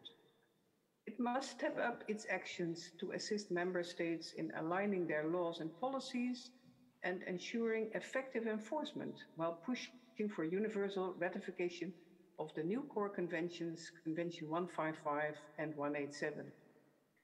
It must also at international level claim its unique mandate and authority in this area within the UN system and towards, for instance, WTO and IMF, and insist on the respect of occupational health and safety in everything they do. How can unions push their governments to deliver on this right? For unions, it's important to realize that at every workplace, everywhere in the world, workers can now claim their fundamental right to health and safety. They can and should increase the pressure on governments and employers to respect the principles enshrined in Convention 155 and 187. And unions should also push for ratification of the new core conventions. They should demand, of course, to be properly consulted on their ratification, implementation, and enforcement. Be aware that the ILO's fundamental rights are of key importance worldwide due to their inclusion in social clauses in trade and other agreements, business and human rights legislation, and corporate policies. Unions must demand from governments and companies to update their trade agreements and policies to include explicitly the right to occupational health and safety. 6,000 workers dying each day at work is unacceptable. Recognition of occupational safety and health as a fundamental right is a first step. Now it needs to be implemented and enforced in law and in practice in all our countries. Let's join forces on this. Thank you.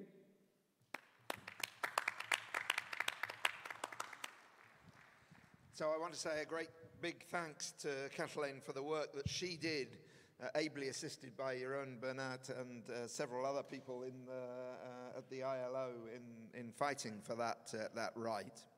We've now got our three panelists here. I'm going to invite them each in turn to answer a key question. First, Liam O'Brien, who's Assistant Secretary at the Australian Council of Trade Unions. Liam, the question that British trade unionists will be wanting to ask you is how you react to the news that Neighbours is being brought back on television for 2023. Or alternatively, you might want to say something about asbestos, because you've been leading the campaign globally to ban asbestos. And really what I want to know from you, and what I think other people in the audience will really want to know from you, is what unions are calling for in this campaign and why global commitments in this area are so important. Thank you, Owen. I will address the Neighbours thing just firstly because it's a great union workplace and it's good to see more union jobs being created, in particular in this state in Victoria. But before I do, I would like to start by acknowledging traditional owners of the land on which we meet and pay my respects to the Wurundjeri people of the Kulin Nation. This land was stolen, never ceded, always was and always will be Aboriginal land. I do also want to acknowledge the amazing work of the ITUC and the trade union movement in securing health and safety as a fundamental right. And whilst, brothers and sisters, health and safety has always been a fundamental right for us here, I think we can all agree that a healthy and safe working environment is far from a reality for many people in the world. Every year, nearly 3 million workers will die from work-related causes. Hundreds of millions more will be injured or made ill as a result of their work. Whether it be excessive hours or traumatic workplace incidents or exposure to hazardous substances like asbestos, every one of these diseases and deaths is preventable, and it is a violation of our collective right to healthy and safe work. Australia knows only too well the dangers of asbestos use. Ours is a story of tragedy, deceit, struggle and continuing sacrifice. As a miner, manufacturer and user of asbestos for all of the last century, we were some of the highest per capita users of asbestos in the world, and the consequences of this remain. Today, 4,000 Australians will die from asbestos-related diseases each year. This is a number that, despite banning asbestos in this country in all its forms nearly 20 years ago, continues to grow. Asbestos is so ubiquitous in our built environment that community exposure is now commonplace, and we see an increasing number of non-occupational deaths now arising from exposure. In Australia, we know that until it is safely and completely removed, our future will continue to be plagued with death and disease. This reality is our legacy. It is this reality that drives our moral obligation to warn the world of the risks of asbestos, a substance that causes the deaths of more than 250,000 people every year. Producers and employers have known these risks for decades and continued to push this product throughout the world. Long banned in the global north, we still see more than 1 million tonnes of asbestos produced and traded globally, much of it coming to our region, to developing nations, particularly those in the Asia Pacific, setting them up for a similar future of misery. Australian unions are committed to standing with and supporting unions and workers in our region and around the world to ban the use of asbestos. Through Union Aid Abroad, AFIDA, we work with unions, workers and governments to effect national bans. As a movement, we are also deeply committed to strengthening our global frameworks, treaties and conventions, including Convention 162, that regulates the use and trade of hazardous chemicals such as asbestos. The Rotterdam Convention is another such treaty. It is a critical mechanism in our global OSH framework. The convention requires exporters of listed hazardous chemicals to seek the prior informed consent of importing countries before shipment. It's a treaty that safeguards the right to know principle in our international chemicals management system. However, comrades, the Rotterdam Convention is under threat. The consensus principle that determines the listing of hazardous chemicals is being abused. A small number of countries, including Russia, that have a direct financial interest in the prolonged trade of asbestos is holding the convention hostage and endangering workers and the community. The ACTU, along with more than 40 unions, national centres, global union federations like BWI and NGOs have formed an alliance to campaign to reform the convention and end the listing blockade on asbestos. Last month, we were pleased to see that the first goal of this campaign was achieved when governments of Switzerland, Australia, Mali and Burkina Faso submitted a proposal to amend the text of the convention to bypass the blockade. At the Conference of the Parties in May next year, we hope to win this fight and see the amendment succeed, and we need your support. The global trade union movement must unite to protect and strengthen the convention, ensure that governments have a right to know about the hazardous substances that enter their country so that workers' lives can be protected. Comrades, asbestos continues to be one of the biggest killers of workers in the world. It must be banned and eradicated from our built environment. Our failure to achieve this goal will not only condemn further generations of workers to increasing misery. We urge national action by everyone here committed to ensuring a healthy and safe working environment to see the convention strengthened. And I thank you for your support and solidarity.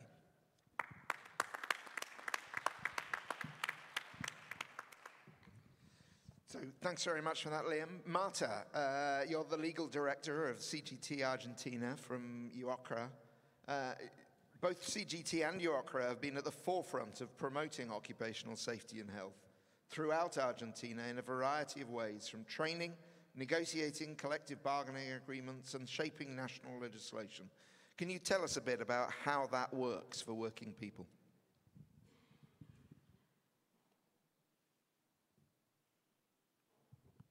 Bueno, muchísimas gracias, Owen. Gracias a todos. Buenas tardes, todas y todos, a los compañeros de panel. Realmente, en síntesis de estos 5 minutos, les cuento que el movimiento sindical argentino siempre ha tenido la salud y seguridad como un eje estratégico de su lucha sindical. En el caso de la CGT, promoviendo acciones y campañas, fortaleciendo los espacios tripartitos y como una instancia de acción tuvimos la posibilidad de discutir una ley de prevención, consensuar un texto en base a la tríada, a los 3 convenios de la OIT, que junto con empleadores, trabajadores y el gobierno lo hemos consensuado y estamos esperando ahora que el Congreso de la Nación se decida darle tratamiento parlamentario. Refiriéndole a nosotros como construcción, ya dentro del marco que nos ha dado AMBET de nuestra internacional de la construcción de la madera, la consideración de que es una actividad de alta siniestralidad, pero que no justifica la cantidad de fallecidos y muertos en el trabajo en accidentes prevenibles y sobre todo en aquellas enfermedades relacionadas con el trabajo.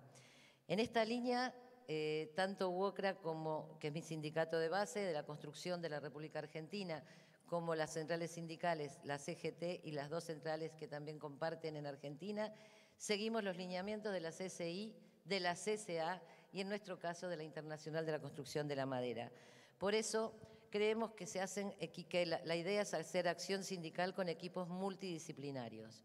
Hemos creado equipos especiales que junto con los dirigentes sindicales que ejercen esa función gremial, estos equipos profesionales tienen la visita de obra donde detectan los riesgos y los denuncian a la autoridad. ¿Para qué? Para activar, para presionar a que haya una inspección del trabajo. Cuando se inicia la pandemia en una situación imprevista donde teníamos la obra pública en Argentina declarada esencial, quiere decir que los trabajadores tenían que ir a las obras, pudimos acordar en forma paritaria por medio de la negociación colectiva con la Cámara Empresario los protocolos de salud y seguridad COVID. Esto no implicaba solamente la seguridad de obras, sino la seguridad en el transporte, desde el domicilio de la trabajadora o trabajador a las obras en construcción.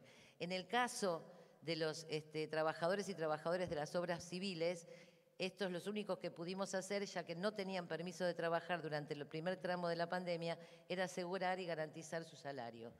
Estas acciones son muy importantes en tres líneas. Primero, las acciones formativas, que es formación en oficios y tecnicaturas en salud y seguridad en el trabajo, que las da el propio sindicato. Segundo, esta acción inspectiva, que es forzar, presionar a la Inspección del Trabajo para que ejerza el ejercicio del poder de policía sobre el cumplimiento de las normas y sobre todo las nuevas cláusulas de negociación colectiva.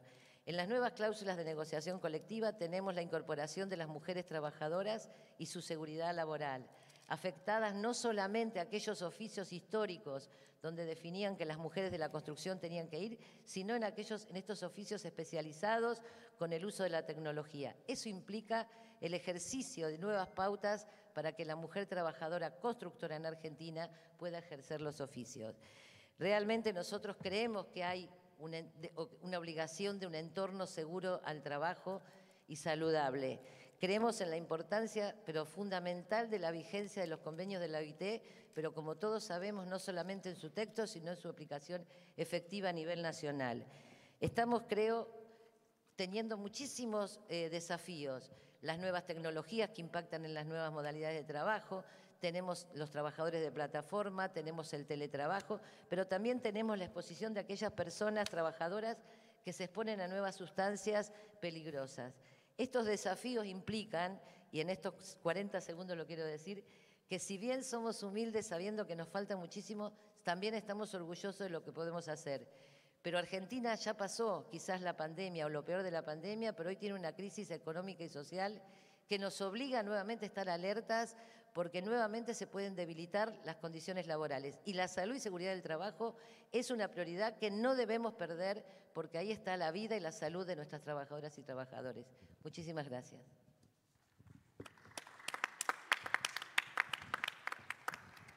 And last but not least, Repa. You've been heavily involved in the campaign for a biological hazards convention at global level. Can you tell us why you're calling for this convention and what it would mean for workers in Bangladesh? Thank you, Wayne. We have been watching that biological hazards employers don't want to admit exist. Both infectious and non-infectious biological hazards can be a significant health threat in numerous sectors and workplaces. For example, the communicable disease alone are estimated to have caused 310,000 work-related deaths worldwide in 2021, 120,000 of which were due to COVID-19. We have been observed in Bangladesh that pandemic had drawn a serious national trade union attention to the need for public policies put in place to deal with COVID-19 at workplace. Biological hazards were and had long been a significant concern across all sectors. Therefore, we are looking for a new international standards which should be applicable to all at-risk jobs and sectors, and all biological hazards should be covered. The risk assessment and hierarchy of control approaches should be central to the response. The ILO Convention number 155 and 187 as fundamental conventions, and calling for that to guide us on framing of a new convention on biological hazards.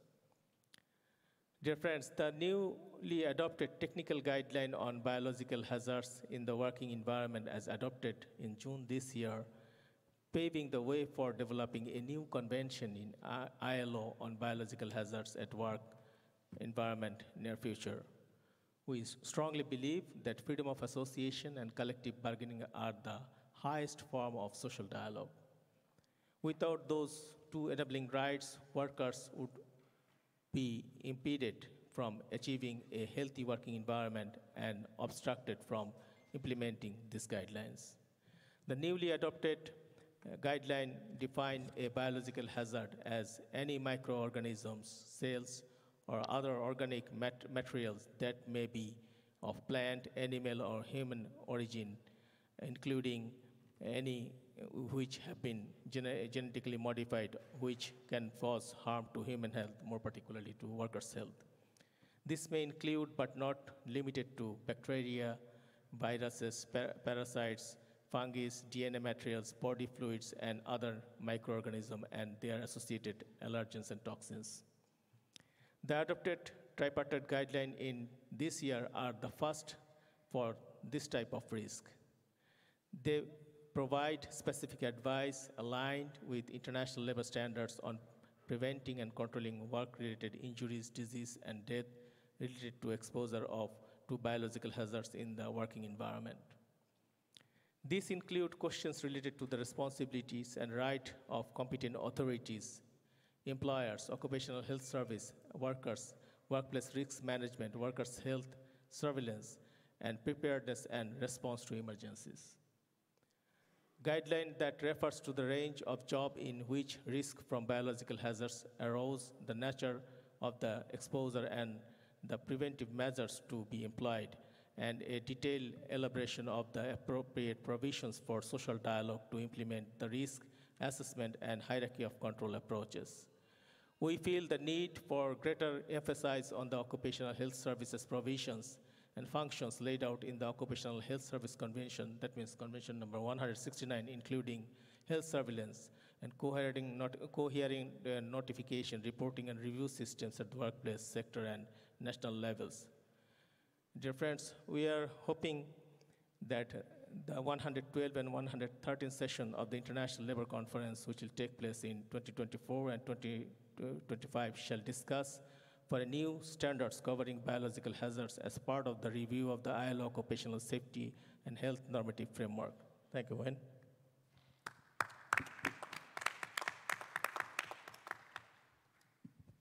Okay, thanks very much indeed. Fantastic presentations. There's some really hard work being done around the world and at global level by our trade union colleagues on these issues. And now I want to ask you in the audience, I want to ask you two questions. I'm not asking these people, they've already done their work. I want to ask you, what's your union doing to advance safe and secure workplaces? What are you doing to protect working people? Or you could answer another question, which is how are you using occupational health and safety to build stronger trade unions? So I'm looking out into the audience. Who wants to come first at one of the microphones? Yeah, down there in the front. Thank you. Shota Javakhadze, I representative Georgian Trade Union, particularly Construction and Forestry Independent Trade Union, and so we are member International Organization BVI. We started with the head General Secretary Ambert Yusun, and I think this is a refresh and force for improve occupational safety and health at the workplace. We understand that this is not cover everything, but I think we make better situation on workplace what we have. This is important. What I mean, safety, our life, this is, I think, fundamental principle human rights. Thank you. Fantastic stuff. And clearly, a lot of the work that's being done in Georgia is about increasing inspections. We've got another comment over here. Thank you very much. Karen Batt from the Community and Public Sector Union and ACTU delegate.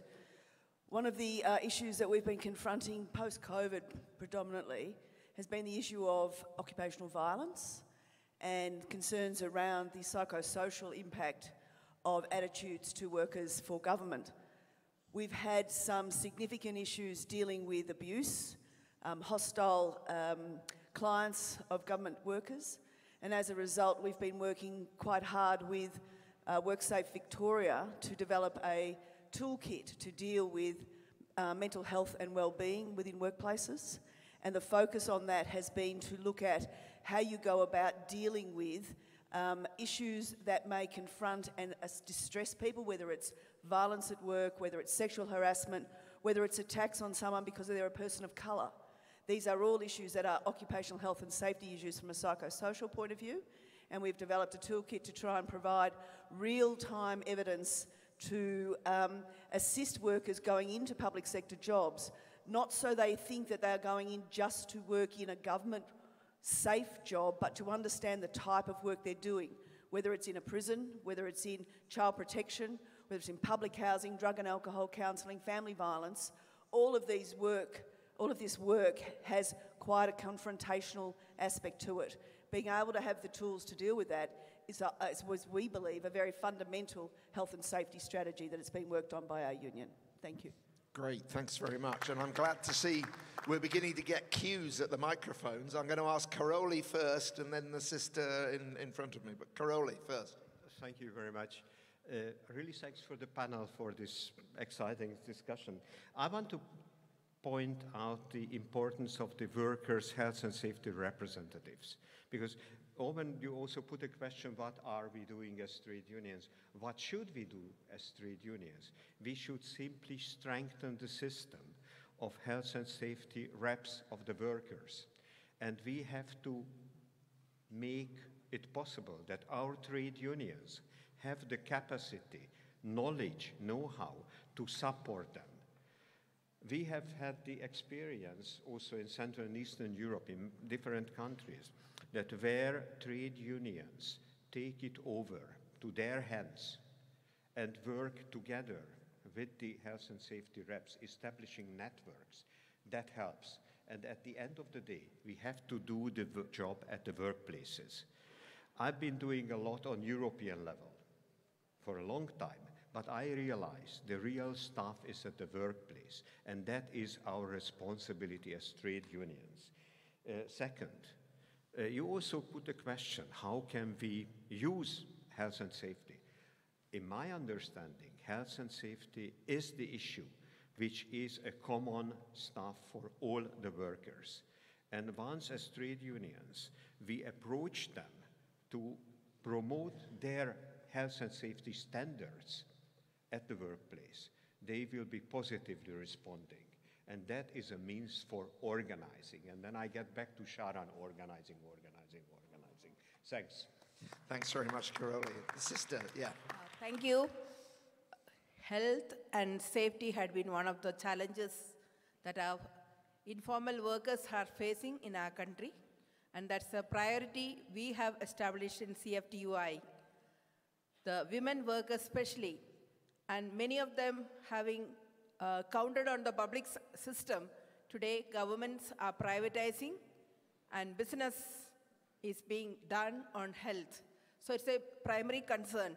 Taking this as a challenge, CFTUI had been organizing workers, and for the last 20 years, we had been looking at comprehensive health measures for the workers, taking this as an opportunity to organize them, and especially the ESI coverage, which is one of the best in the world, wherein number of health coverage has been, it may be the medical facility, it may be the loss of work, attendance, PF, number of 8 components have been added into the ESI.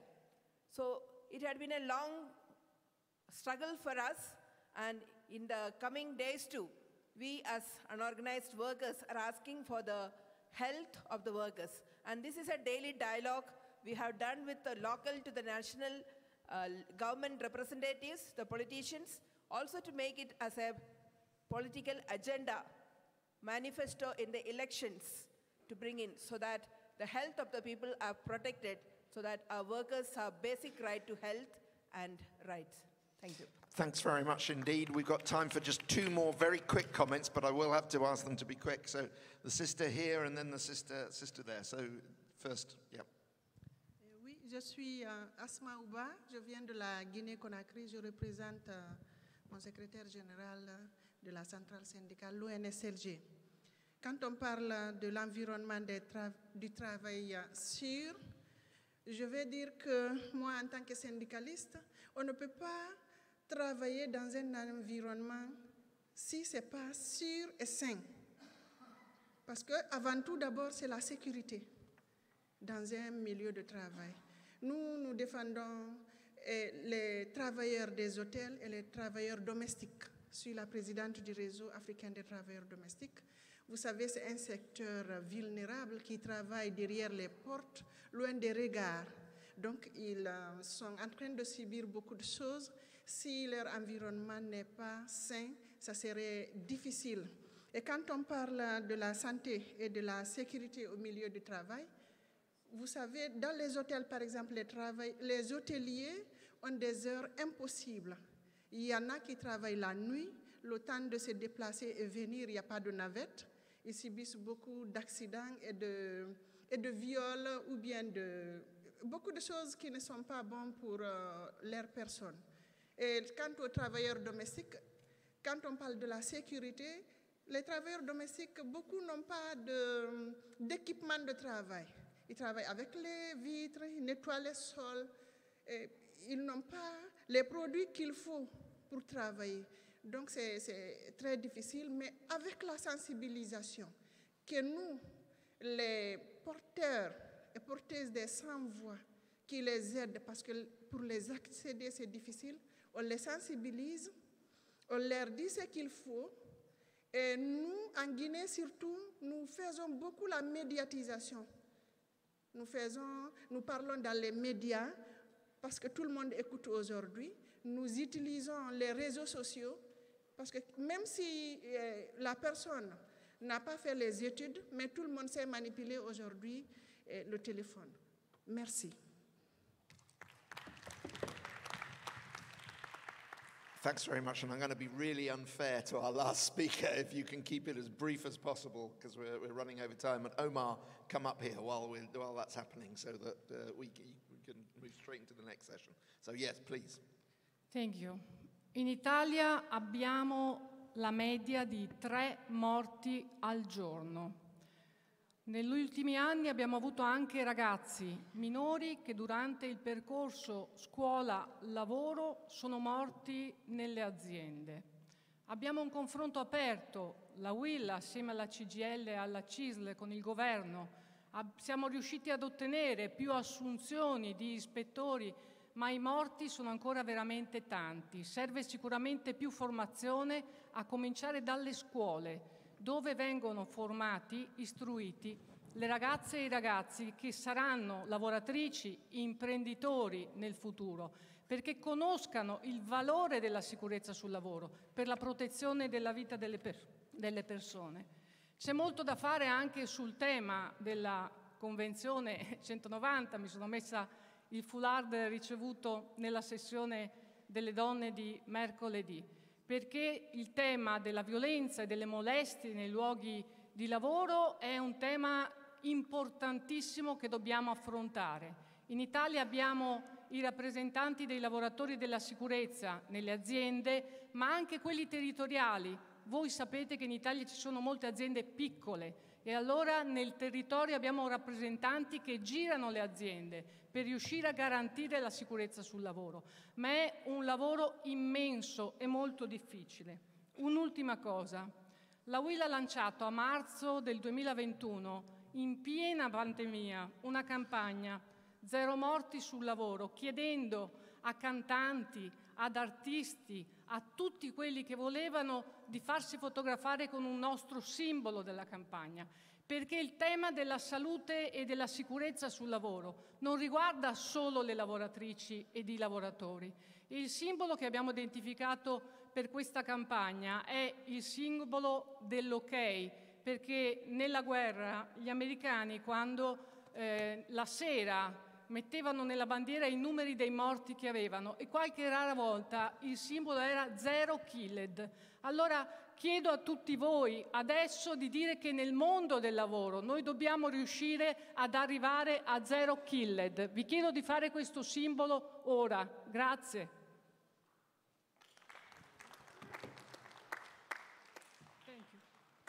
Great, thank you very much indeed. I asked 2 questions, I got 100% answers from everybody, so well done. Thank you very much to my panel. I'm going to hand over now to my colleague Omar, who's going to lead the final part of this session. Thanks very much, Omar.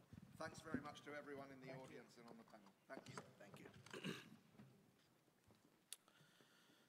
Thank you very much. Good.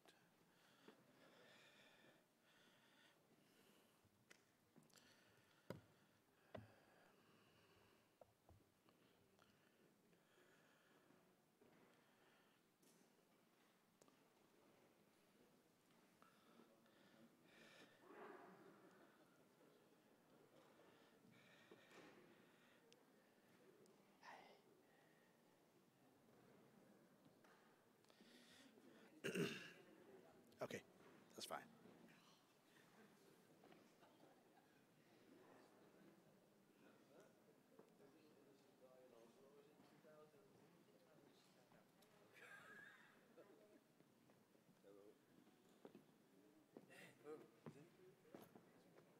Yeah, man, how is it? Good. Oh, we have a good gender balance here.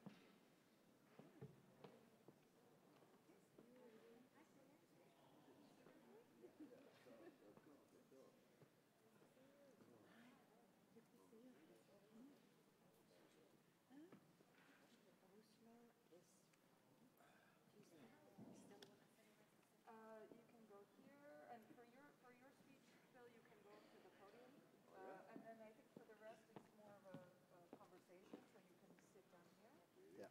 Omar, we're waiting for Francisco Maltez, who Alex had seen, and then he left. But don't worry, we'll get him up on the stage because he's speaking last, so you can start. Okay. Okay, the video is ready? Okay.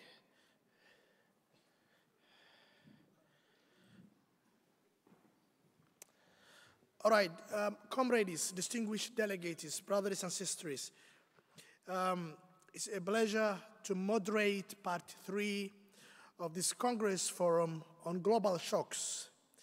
This part of the session will focus on the multiple conflicts taking place around the world, as well as attacks on democratic institutions that are taking place, and it will showcase the critical role that our unions can and have been playing in promoting peace and democracy. There are more than 60 wars and conflicts taking place across the world right now as we are gathered here in Melbourne. Across the world, 25 million people have been forced to become refugees outside their home countries, and tens of millions more are displaced internally. My continent, Africa, is unfortunately all too often familiar with conflicts.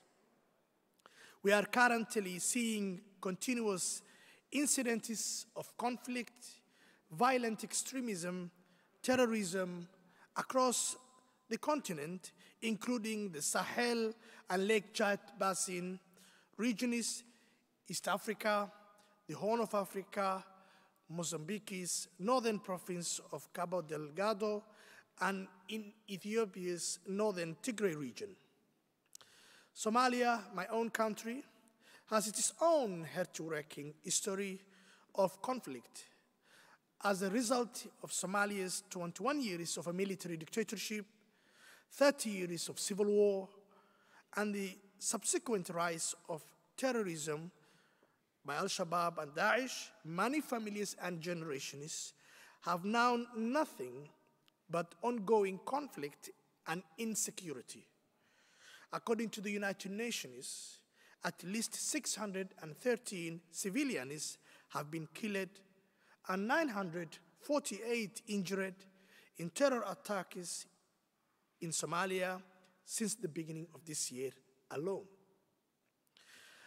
Colleagues, at the heart of all of the devastating conflicts across the world is the loss of human life, the legacy of trauma, which many generations must contend with. At the heart of this is the severe interruption to a country's and a community's social and economic development. At the heart of this is the impact on workers who are left destitute and unable to support their families, or who may, under conflict situations, face exploitation, uncertainty, or abuse.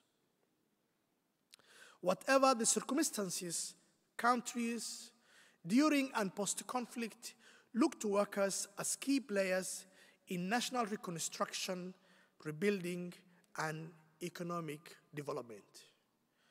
Fighting for workers' rights within a country at war is no easy challenge, but it is an essential part of conflict prevention and resolution, where people are deprived of the economic security of decent work, where workers' rights and other human rights are trampled.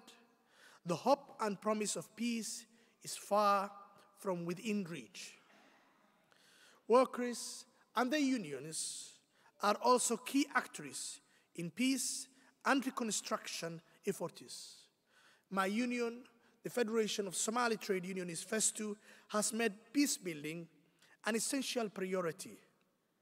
We have been capacitating trade union leaders to engage effectively in conflict resolution and peace building efforts, working to institutionalize social dialogue as a tool for engagement, increased understanding, and consensus building.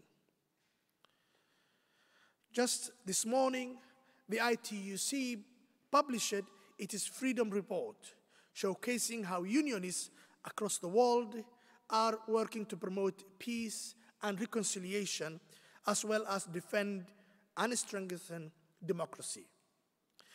And in this forum today, we will be hearing firsthand from unionists across the world on what they are doing in this regard. But before we begin, I would like to acknowledge the extraordinary actions of trade union solidarity in the wake of one of the most recent conflicts the world is facing. That is none other than the Russian invasion of Ukraine. Let us turn now to a short video of some of the actions unionists have been taking in this regard.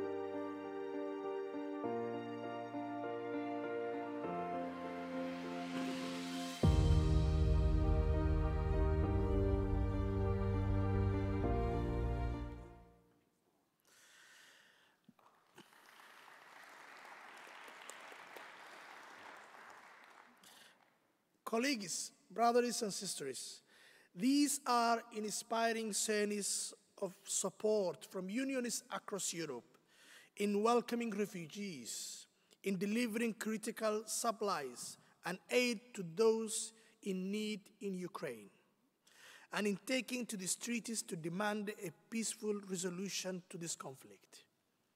Now, I would like to turn to my distinguished panelists, and I would like to pass the floor to Phil Jennings, whom you all know very well. One is a trade unionist, is always a trade unionist. So he's still with us, and I wanted to give him the floor. He's now the co-chair of the International Peace Bureau and a long-standing leader within the Global Union Movement, for a keynote address where he will share with us the role he has seen trade unionists play in peace movement alliance building. Thank you. Thank you, and good afternoon, everybody. And let me first acknowledge the traditional owners of this land, and I pay tribute to the leaders past, present, and emerging. I am now the co-president of the world's oldest peace NGO. We were formed over 130 years ago. And when I joined this peace movement, they said to me, "Where do the unions stand?" And I said, "We are a movement for peace." And they looked at me and said, "Really?" They said, "Jennings, your movement is certainly peaceful. We would like to hear some more noise." And I realized that in this task, I had some work to do to rebuild our profile, some convincing to do, and I hope that the message that comes loud and clear from this Congress is that this movement, globally, regionally, and nationally, will engage with more vigor and energy to the cause of peace in this world. In my conversations with the peace movement, I say that without union work, there is no social contract, and hence no peace. I say, without your work in the NGO world for peace, for with no peace, there is no social contract. I remind them that the world's first social contract that brought the ILO into existence says that there is no lasting peace without social justice. I say that war anywhere is a threat to peace everywhere, and it is clear for me that we are a peace movement, and I hope you can agree with me that peace is union business. It's our duty. Willy Brandt said that peace is not everything, but without peace, everything is nothing, and we agree with him. And I say to the world, when you look at our constitutions, the ITUC, the regional organizations, your own organizations, there is a commitment to peace and the safeguarding of peace. That we have the goal of peace in our objects is at the heart of our values. And we say that peace is not just the absence of war. It's a peace continuum of themes, from human rights to democracy, social justice, and discrimination. And that in our work, that we worked actively with the NGOs and with those social movements. Our history is marked for action for peace, the sacrifices for peace, losing members as a result of war, that we've taken action against war and disarmament and nuclear weapons for conflict resolution. And we've done it by demonstrating, by taking strike action, and by boycotts and all the kinds of campaigns that we do. We know that the people are victims of war, and we know that war brings economic ruin. We, in the peace movement, have recognized the labor movement's strong stand against the war in Ukraine. We consider this invasion illegal, a breach of the UN Charter. This invasion must not succeed. And we recognize the work that unions around the world have done in the speed of their response to give humanitarian aid and assistance. We express our solidarity with the people of Ukraine, but we also express our solidarity with those peace activists in Russia who are faced with repression and arrest and brutality when they stand up and make their voices heard. Colleagues, thank you. Today we face the global shocks of global shocks. As the UN Secretary General said, we face breakdown or breakthrough. We are faced with colossal global dysfunction. We are on the highway to conflict hell. Why? The doomsday clock is at 100 seconds to midnight, the closest that it has ever been.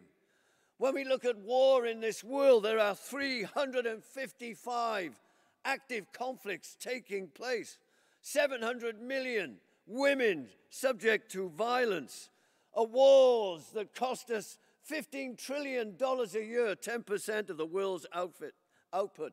We have 2 billion people living in conflict zones. We have climate change and climate refugees. 2.6 billion of our fellow citizens live in places exposed to climate hazard. There are 13,000 nuclear weapons, 3,500 ready to go, 1,800 of them within a time period of 15 minutes. Nuclear doctrines are changing. The language and the engagement of military leaders is about using nuclear weapons in the theaters of war, and that spells the end for all of us. Military expenditure, sisters and brothers, is going through the roof. 2 trillion and growing. 135 nations have increased their military expenditure. The guardrails for peace, for arms control and disarmament are being kicked away. It's open warfare in that sense.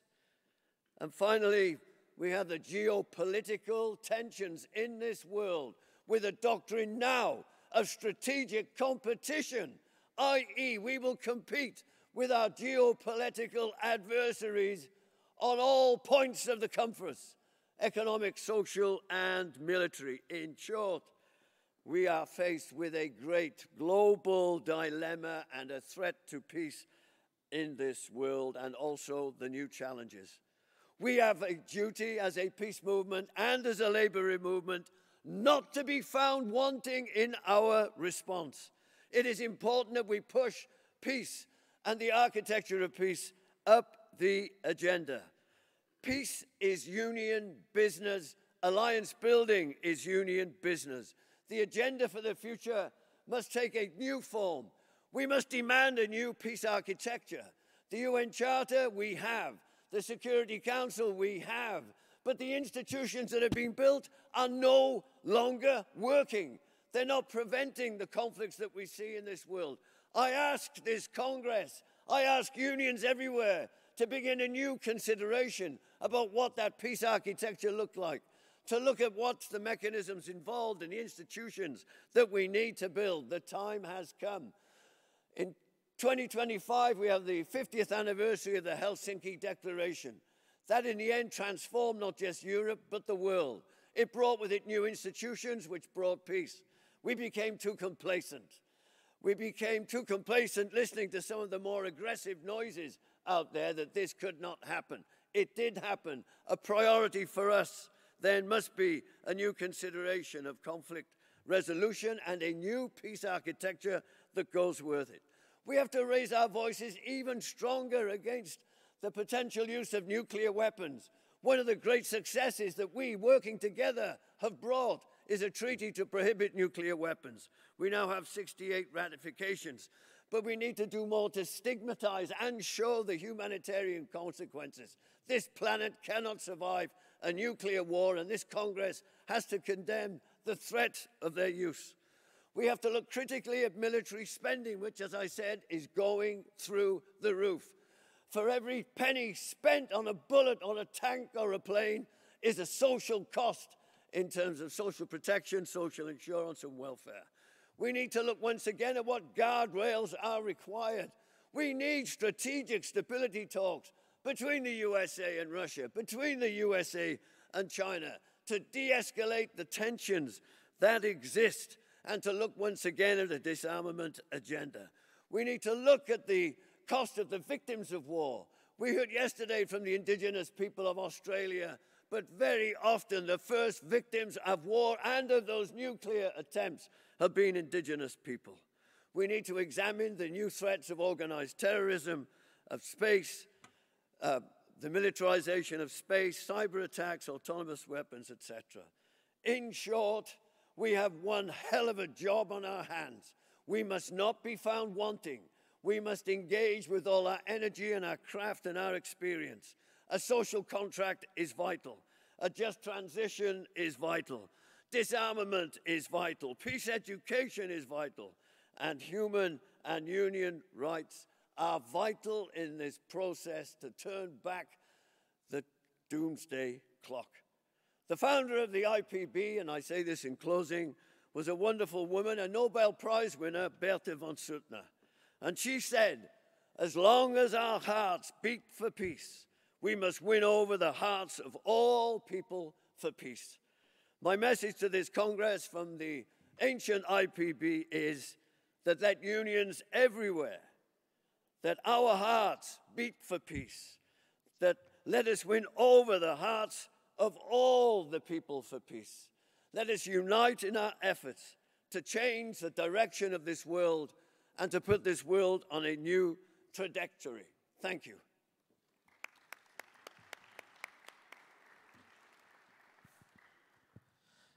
Thank you very much, Phil Jennings, for that powerful speech, which really underlines the importance of peace and the role that unionists have been playing and should continue to be playing. We are a peace movement. Peace is a union business. And like Antonio Guterres, he has quoted, he said, we are in a situation of either breakdown or breakthrough. And the important other word that I have noted is the doomsday clock is ticking. And this is really clear message that we should forge a new social contract. Now, we will hear from Liv Torres, the International Secretary of LO Norway. Sister Torres was very much involved in the development of the 4-hour shared future report by the Common Security Commission, which launches a global call to action to set the world on the path to peace based on the concept of common security among the humanity wherever they are. I would like to ask Sister Torres, can you give us an overview of the key messages of the report and why its messages are so timely now? Please. Thank you very much. Now, let me start by quoting Philip, saying we have a massive job on our hands. And you will hear examples of unions engaging in peace-building efforts at the national level in quite a few. Colombia will be one obvious example, but there will be others as well. Now, there's also, of course, global initiatives where the unions have engaged heavily. And the Common Security 2022 report and Commission is one such example. The initiative was taken by the Palme Center, the ITUC, and the International Peace Bureau. And of course, the background is the Palme Commission from 40 years back, which introduced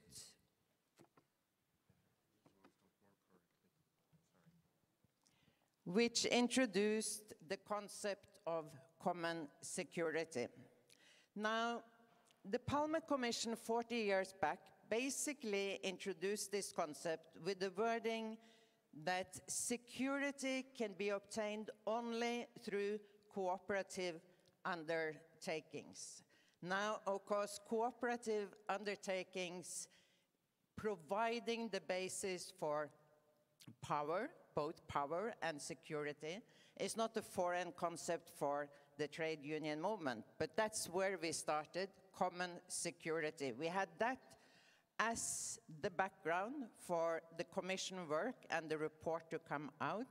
And of course, the UN Secretary General saying in the common agenda that humanity faces a stark and urgent choice, breakdown or breakthrough. And we, of course, went for breakthrough. I'll give you some of the key messages that we highlighted in the Commission work and report.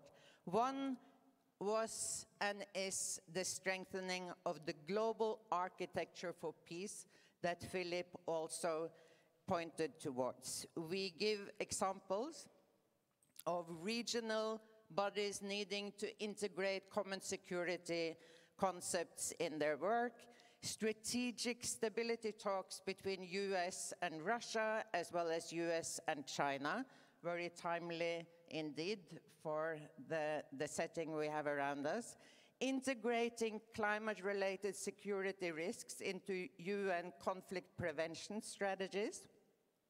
We suggested UN peace conferences, again, very timely, we believe, and the strengthening of the international agenda for women, peace, and security. We have a second set of key messages around a new peace dividend, where we are saying we need to strengthen international law. We need to convene a special UN General Assembly for disarmament. We are pointing towards the need to reduce arms spending and spend money basically on the SDGs and peace-building efforts instead. We have a third point on revitalizing the nuclear arms control and disarmament. We appeal to more countries to sign on to the nuclear arms treaty, the ban on nuclear arms, and we encourage states to sign on to the no first use policy as yet another example. I'll mention one fourth last area of proposals which focus on the new military technology and outer space weapons. But I'd like to basically end up with what I think is the key concept in the whole report. We underline civil society as the watchdog and peace promoter. We are that main civil society body and organization. We are the biggest civil society organization in the world with approximately 200 million members. We are that watchdog, if we want to be so, by building bottom up, organizing, building collective muscles, and uniting around principles and values of peace. Now, I'm going to stretch a little bit further than the report itself and highlighting the need in this critical time to basically build unity around peace, solidarity, respect for nation states, and basically appealing to all superpowers to refrain from aggression. Unity and building organizational muscles is going to give us the power to take the messages forward that Philip pointed towards and that we highlight in the Common Security Report that has basically been taking the messages of the international trade union movement forward. Thank you very much.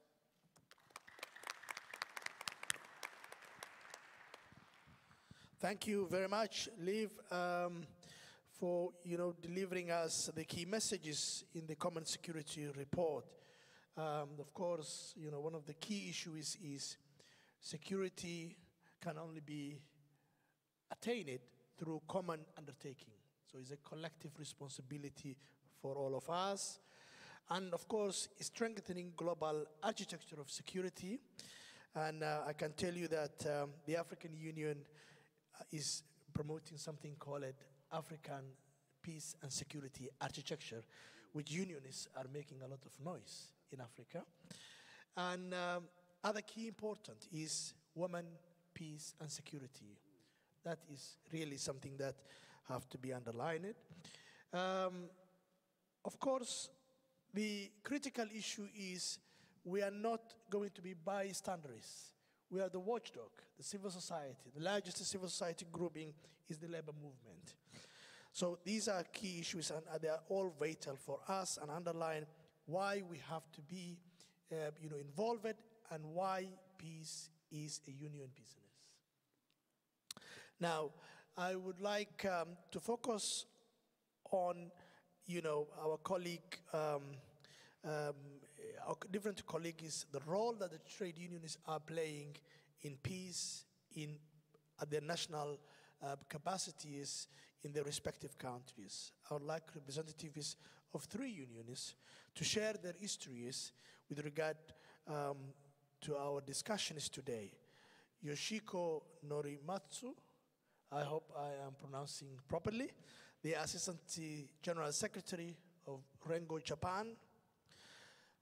Rengo has been actively campaigning against the nuclear weapons that Liv just talked about, and the danger and the need to make sure the effective ban of the nuclear weapons. Can you explain why this is so important for Japanese workers, and what is your strategy, or what your strategy has been? はい、ありがとうございます。連合の副事務局長の則松よし子です。まず今日はこのような発表の機会を与えていただいたことに感謝します。連合は33年前の結成大会の際にその綱領において次のことを定めました。まず主権在民基本的人権恒久平和を基調とする日本国憲法の理念に沿った自由平等公正で平和な社会を実現すること、そして軍縮核兵器の全面廃絶と国際緊張の緩和のために努力をし、世界平和の実現に努めるということです。第二次世界大戦中、日本では原子爆弾によって当時広島で約14万人、長崎では約7万4千人が亡くなりました。現在でも被爆の後遺症で苦しんでいる方や健康への不安に苛まれている2世3世の方もいます。被爆者に対する差別と戦ってきた人々の歴史もあります。私たちが安心して暮らし、働き、労働運動に関わるには、社会が平和で安定していることが大前提であることは誰しもが疑わないところです。ですが、敗戦から77年が経過した現在、日本においてもなぜ労働組合が平和運動に取り組むのかと疑問に思っている組合員が存在していることも事実です。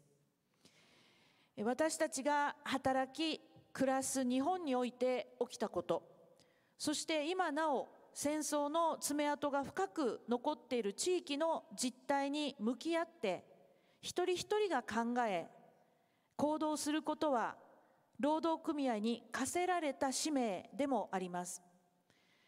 そのことを組合員とともに学び向き合い続けていくことの重要性は増しています。広島、長崎のほか、敗戦後から1972年までアメリカの占領下にあり、現在も日本にある米軍基地の約 70% が集中する沖縄、そして島民が土地と生活を奪われた北方四島。連合は毎年6月から9月を平和行動月間と定め、これらの土地から平和であり続けることの大切さを訴える取り組みとして、それぞれ平和行動と称して集会やアピール行動を行っています。この行動には毎年数千人の参加があります。今年の夏は参加できませんでしたが、連合は2005年以来、核兵器廃絶に長く取り組んできている2団体、そして ITUC とも連携して NPT 再検討会議に参加しています。また核兵器廃絶1000万署名を実施し、824万筆以上を集めることができました。各地方連合会では毎年、原爆写真ポスターを使用した原爆展を実施しています。2021年1月、核兵器禁止条約が発効しました。この条約の前文には、核兵器使用の犠牲者、被爆者の受け入れがたい苦しみと被害に留意すると明記されました。これは被爆者が果たしてきた役割の重要性を国際社会が認めたことに他なりません。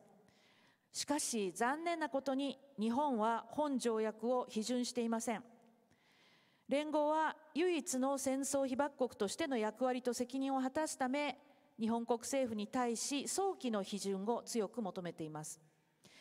私たちには労働運動という社会的資源を誰もが安全安心に暮らせる多様性に満ちた社会づくりに生かすとともに、健全な民主主義を牽引していく役割があります。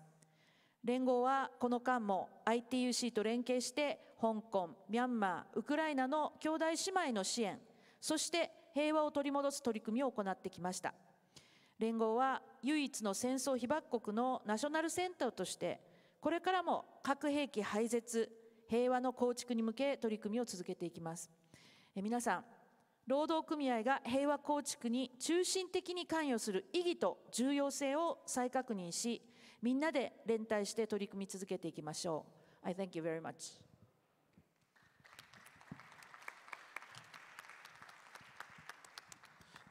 Thank you, Yoshiko. Now I will give the floor to Francisco Maltes, President of ITUC Colombia.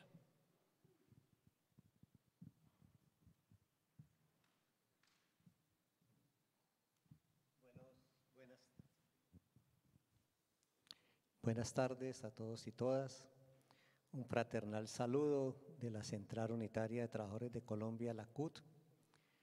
Nosotros apoyamos la lucha de todos los pueblos originarios por la tierra y por sus valores culturales y tradicionales. En segunda instancia, queremos decirles que en Colombia se vivió un conflicto armado durante cerca de 60 años, que significó el desplazamiento de más de 10 millones de personas, más de 100.000 asesinados, muertos, y han sido asesinados en medio de este conflicto más de 3.300 hombres y mujeres sindicalistas. Hemos vivido de plano y de lleno y sentido los rigores de la guerra. Pese a esto, la CUT siempre ha llamado a la solución política de los conflictos, del conflicto armado que se vivió. Siempre enarbolamos la solución negociada y la paz como los elementos centrales de nuestra política. Tercero, hoy existe un mundo diferente al de hace 10 años, al de hace 20 años. Hoy existe un mundo multipolar. Hay una batalla entre las superpotencias por la supremacía mundial, por hacerse a los mercados, por hacerse a los recursos estratégicos. Y entendemos que lo que se da en Ucrania es una guerra entre las superpotencias por la supremacía mundial. Así lo vemos. Y creemos que, por supuesto, este conflicto se debe resolver mediante el diálogo y la negociación. No puede el movimiento sindical recoger recursos económicos para algunos de los contrincantes. Eso es incentivar, eso es motivar la guerra. Y creemos, por supuesto, que el elemento central debe ser el diálogo, la negociación para la solución del conflicto tal como se ha hecho en Colombia. Y también consideramos, por supuesto, que ninguna organización sindical en el mundo puede ser sancionada políticamente por tener una opinión diferente en cuanto a la lectura del conflicto que se libra en Ucrania. Hoy en Colombia existe un nuevo gobierno que se logró elegir por la insistencia y la lucha del pueblo colombiano por cambiar de un gobierno. Y hoy tenemos un gobierno de centro izquierda que encabeza el compañero Gustavo Petro, que ha puesto 3 elementos centrales para resolver los conflictos que hay en Colombia, que es la paz total para llegar a un acuerdo con alguna fuerza insurgente que todavía existe en Colombia. Segundo, para llegar a algunos acuerdos con fuerzas paramilitares que todavía existen en Colombia, para que al final de este proceso las armas reposen como monopolio del Estado. Y desde la CUT, por supuesto, creemos que se hace necesario, hemos definido, apoyar este proceso de paz total, de justicia social y de justicia ambiental, que son los 3 pilares de la política del presidente Gustavo Petro. Y hemos apoyado el tema de la política de paz total, porque creemos que eso va a incidir para que hayan más recursos para la salud, para la educación, para el pago de la deuda social que existe en Colombia y, por supuesto, menos recursos para la guerra. Esa es una situación que queremos dejar de presente y contar nuestra experiencia en este importante evento que sobre la paz ha organizado la CCI.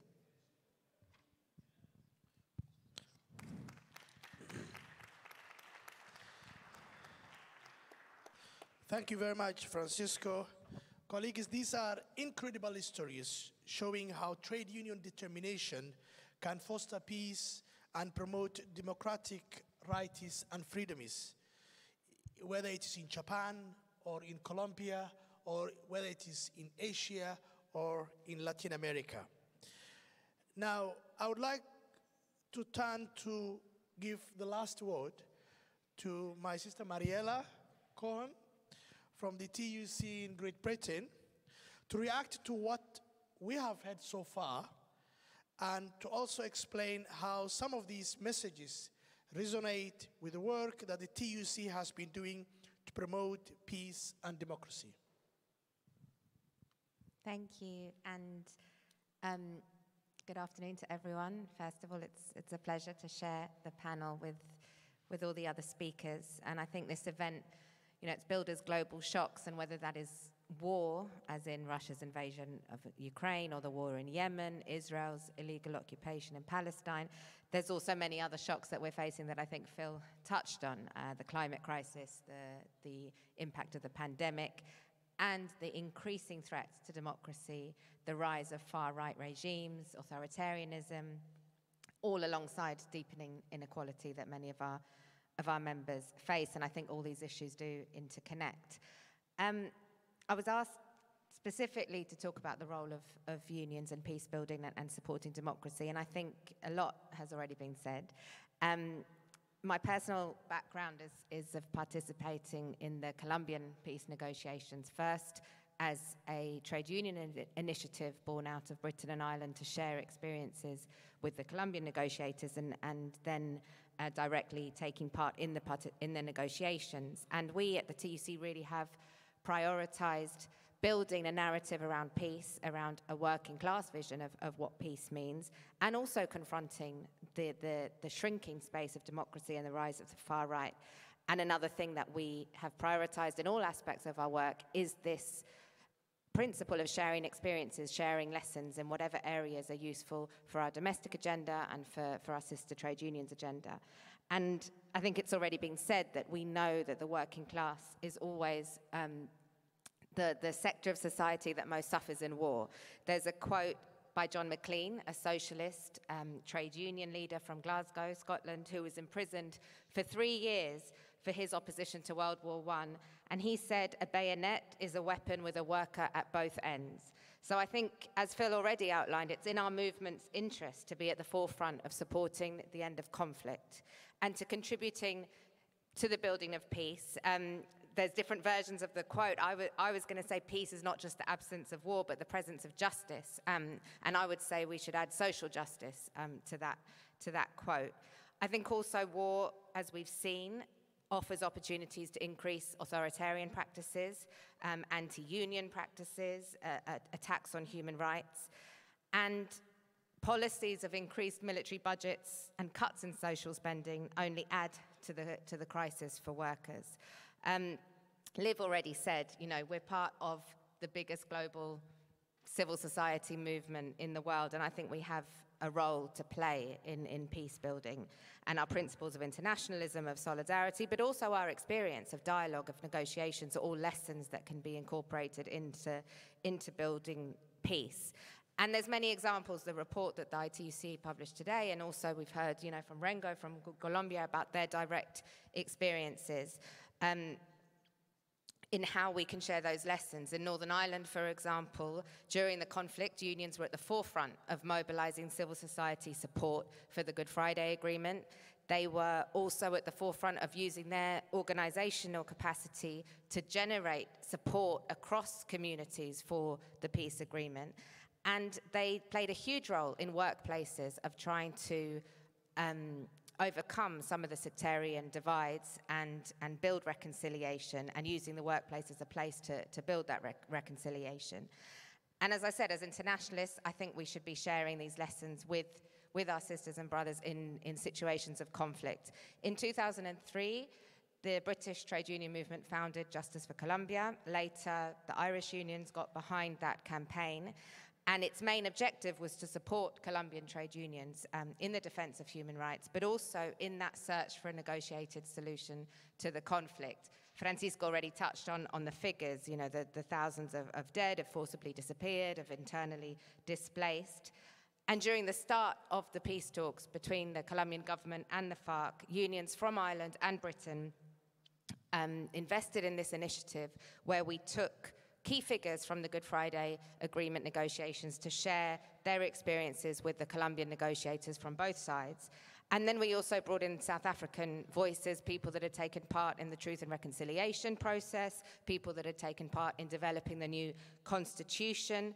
And, you know, we've seen the results. There's a Truth Commission in Colombia that, you know, has taken the testimonies of, you know, what the union movement in Colombia calls genocide of the trade union movement. And those stories and the truth about what's happened to trade unions in Colombia have been part of that peace process. We also took women who had been at the forefront of conflict and of peace negotiations to share the specific lessons of women in conflict and in peace building. And I think, you know, there's no conflicts that are the same, but there's lessons that are transferable, that can be adapted, that can be useful. And some of those lessons include, you know, addressing the root causes of a conflict in negotiations, laying out ways to build a sustainable peace, the need to build trust between parties, the need to de-escalate, to recognize there's no winners, there's no losers in a peace agreement.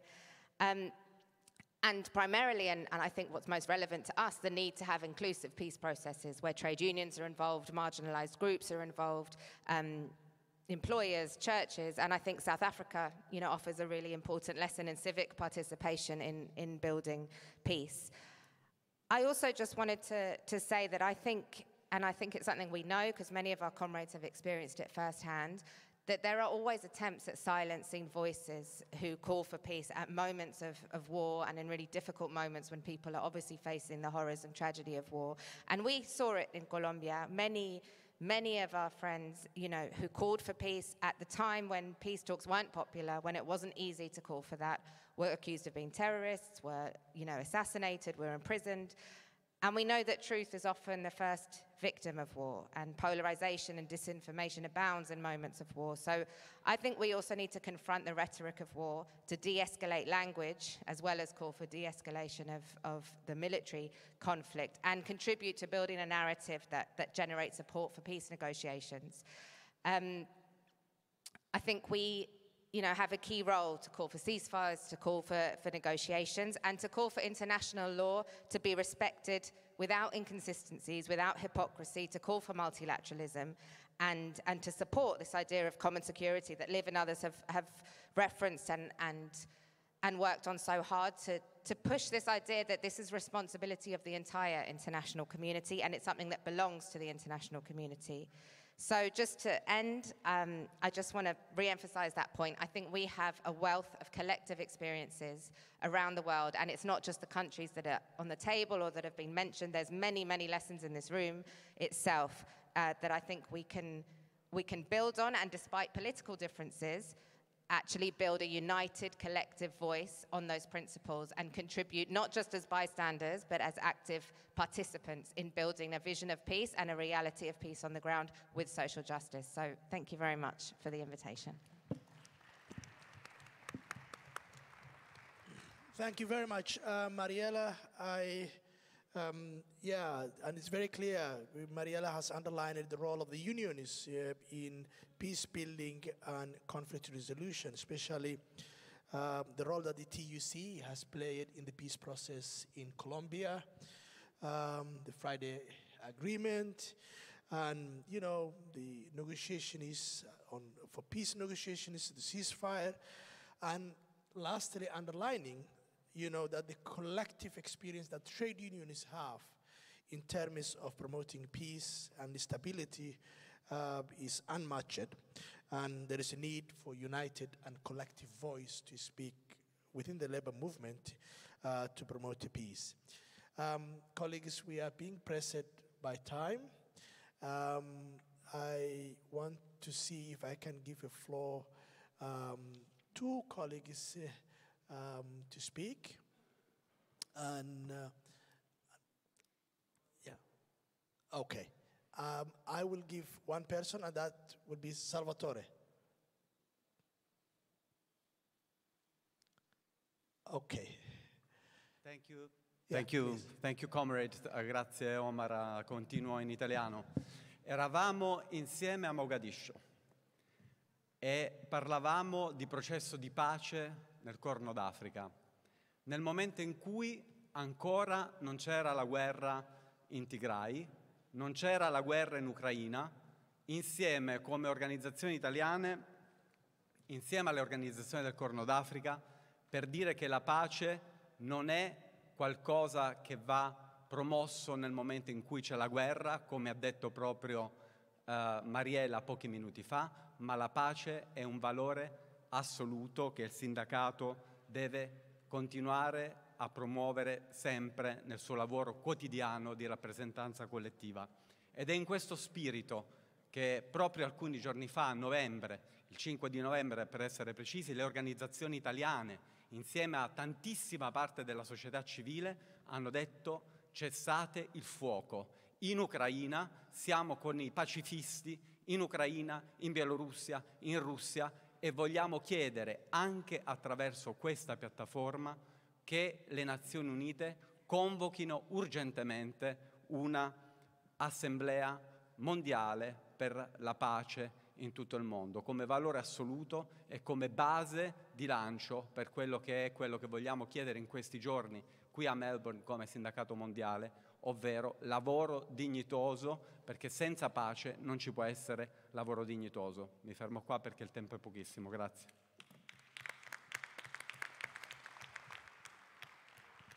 Thank you very much, brother Salvatore.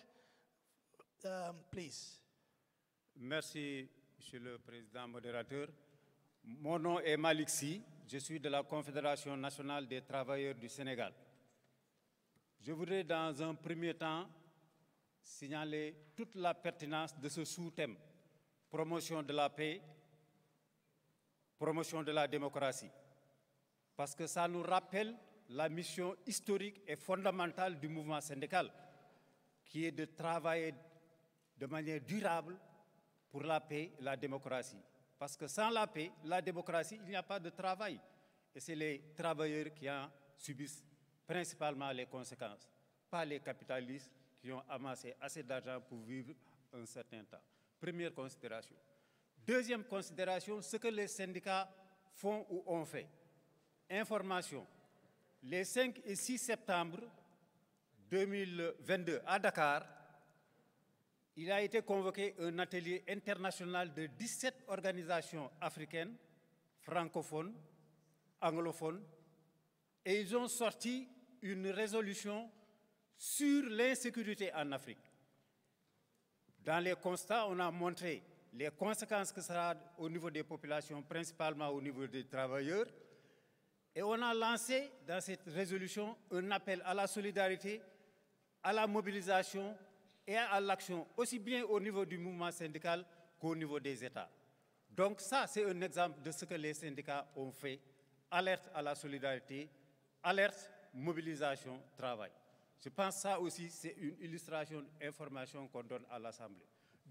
Dernier point, je pense que lorsqu'on parle des leçons syndicales des chocs mondiaux, je travaille principalement au niveau de la CNT sur les questions de migration. Il est vrai que dans la déclaration ou dans le projet de déclaration, la question de la migration a été posée au niveau des droits humains, au niveau de l'égalité, page 36 ou 47. Mais je pense que la question de la migration aussi a une place dans l'appréciation sur les chocs mondiaux. Parce que de notre point de vue, aujourd'hui, la question de la migration structure toutes les contradictions de notre époque. Même si c'est signalé ailleurs, je pense que ça a sa place ici. Je vous remercie.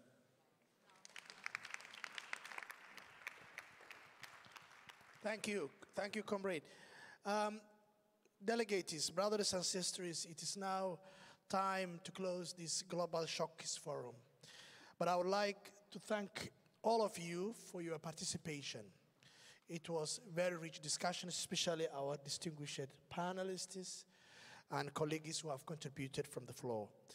You have shown that without doubt our unionists can help cultivate an environment of tolerance, dialogue that can put the world on the path of peace, and we have to play our own role. Thank you very much, colleagues.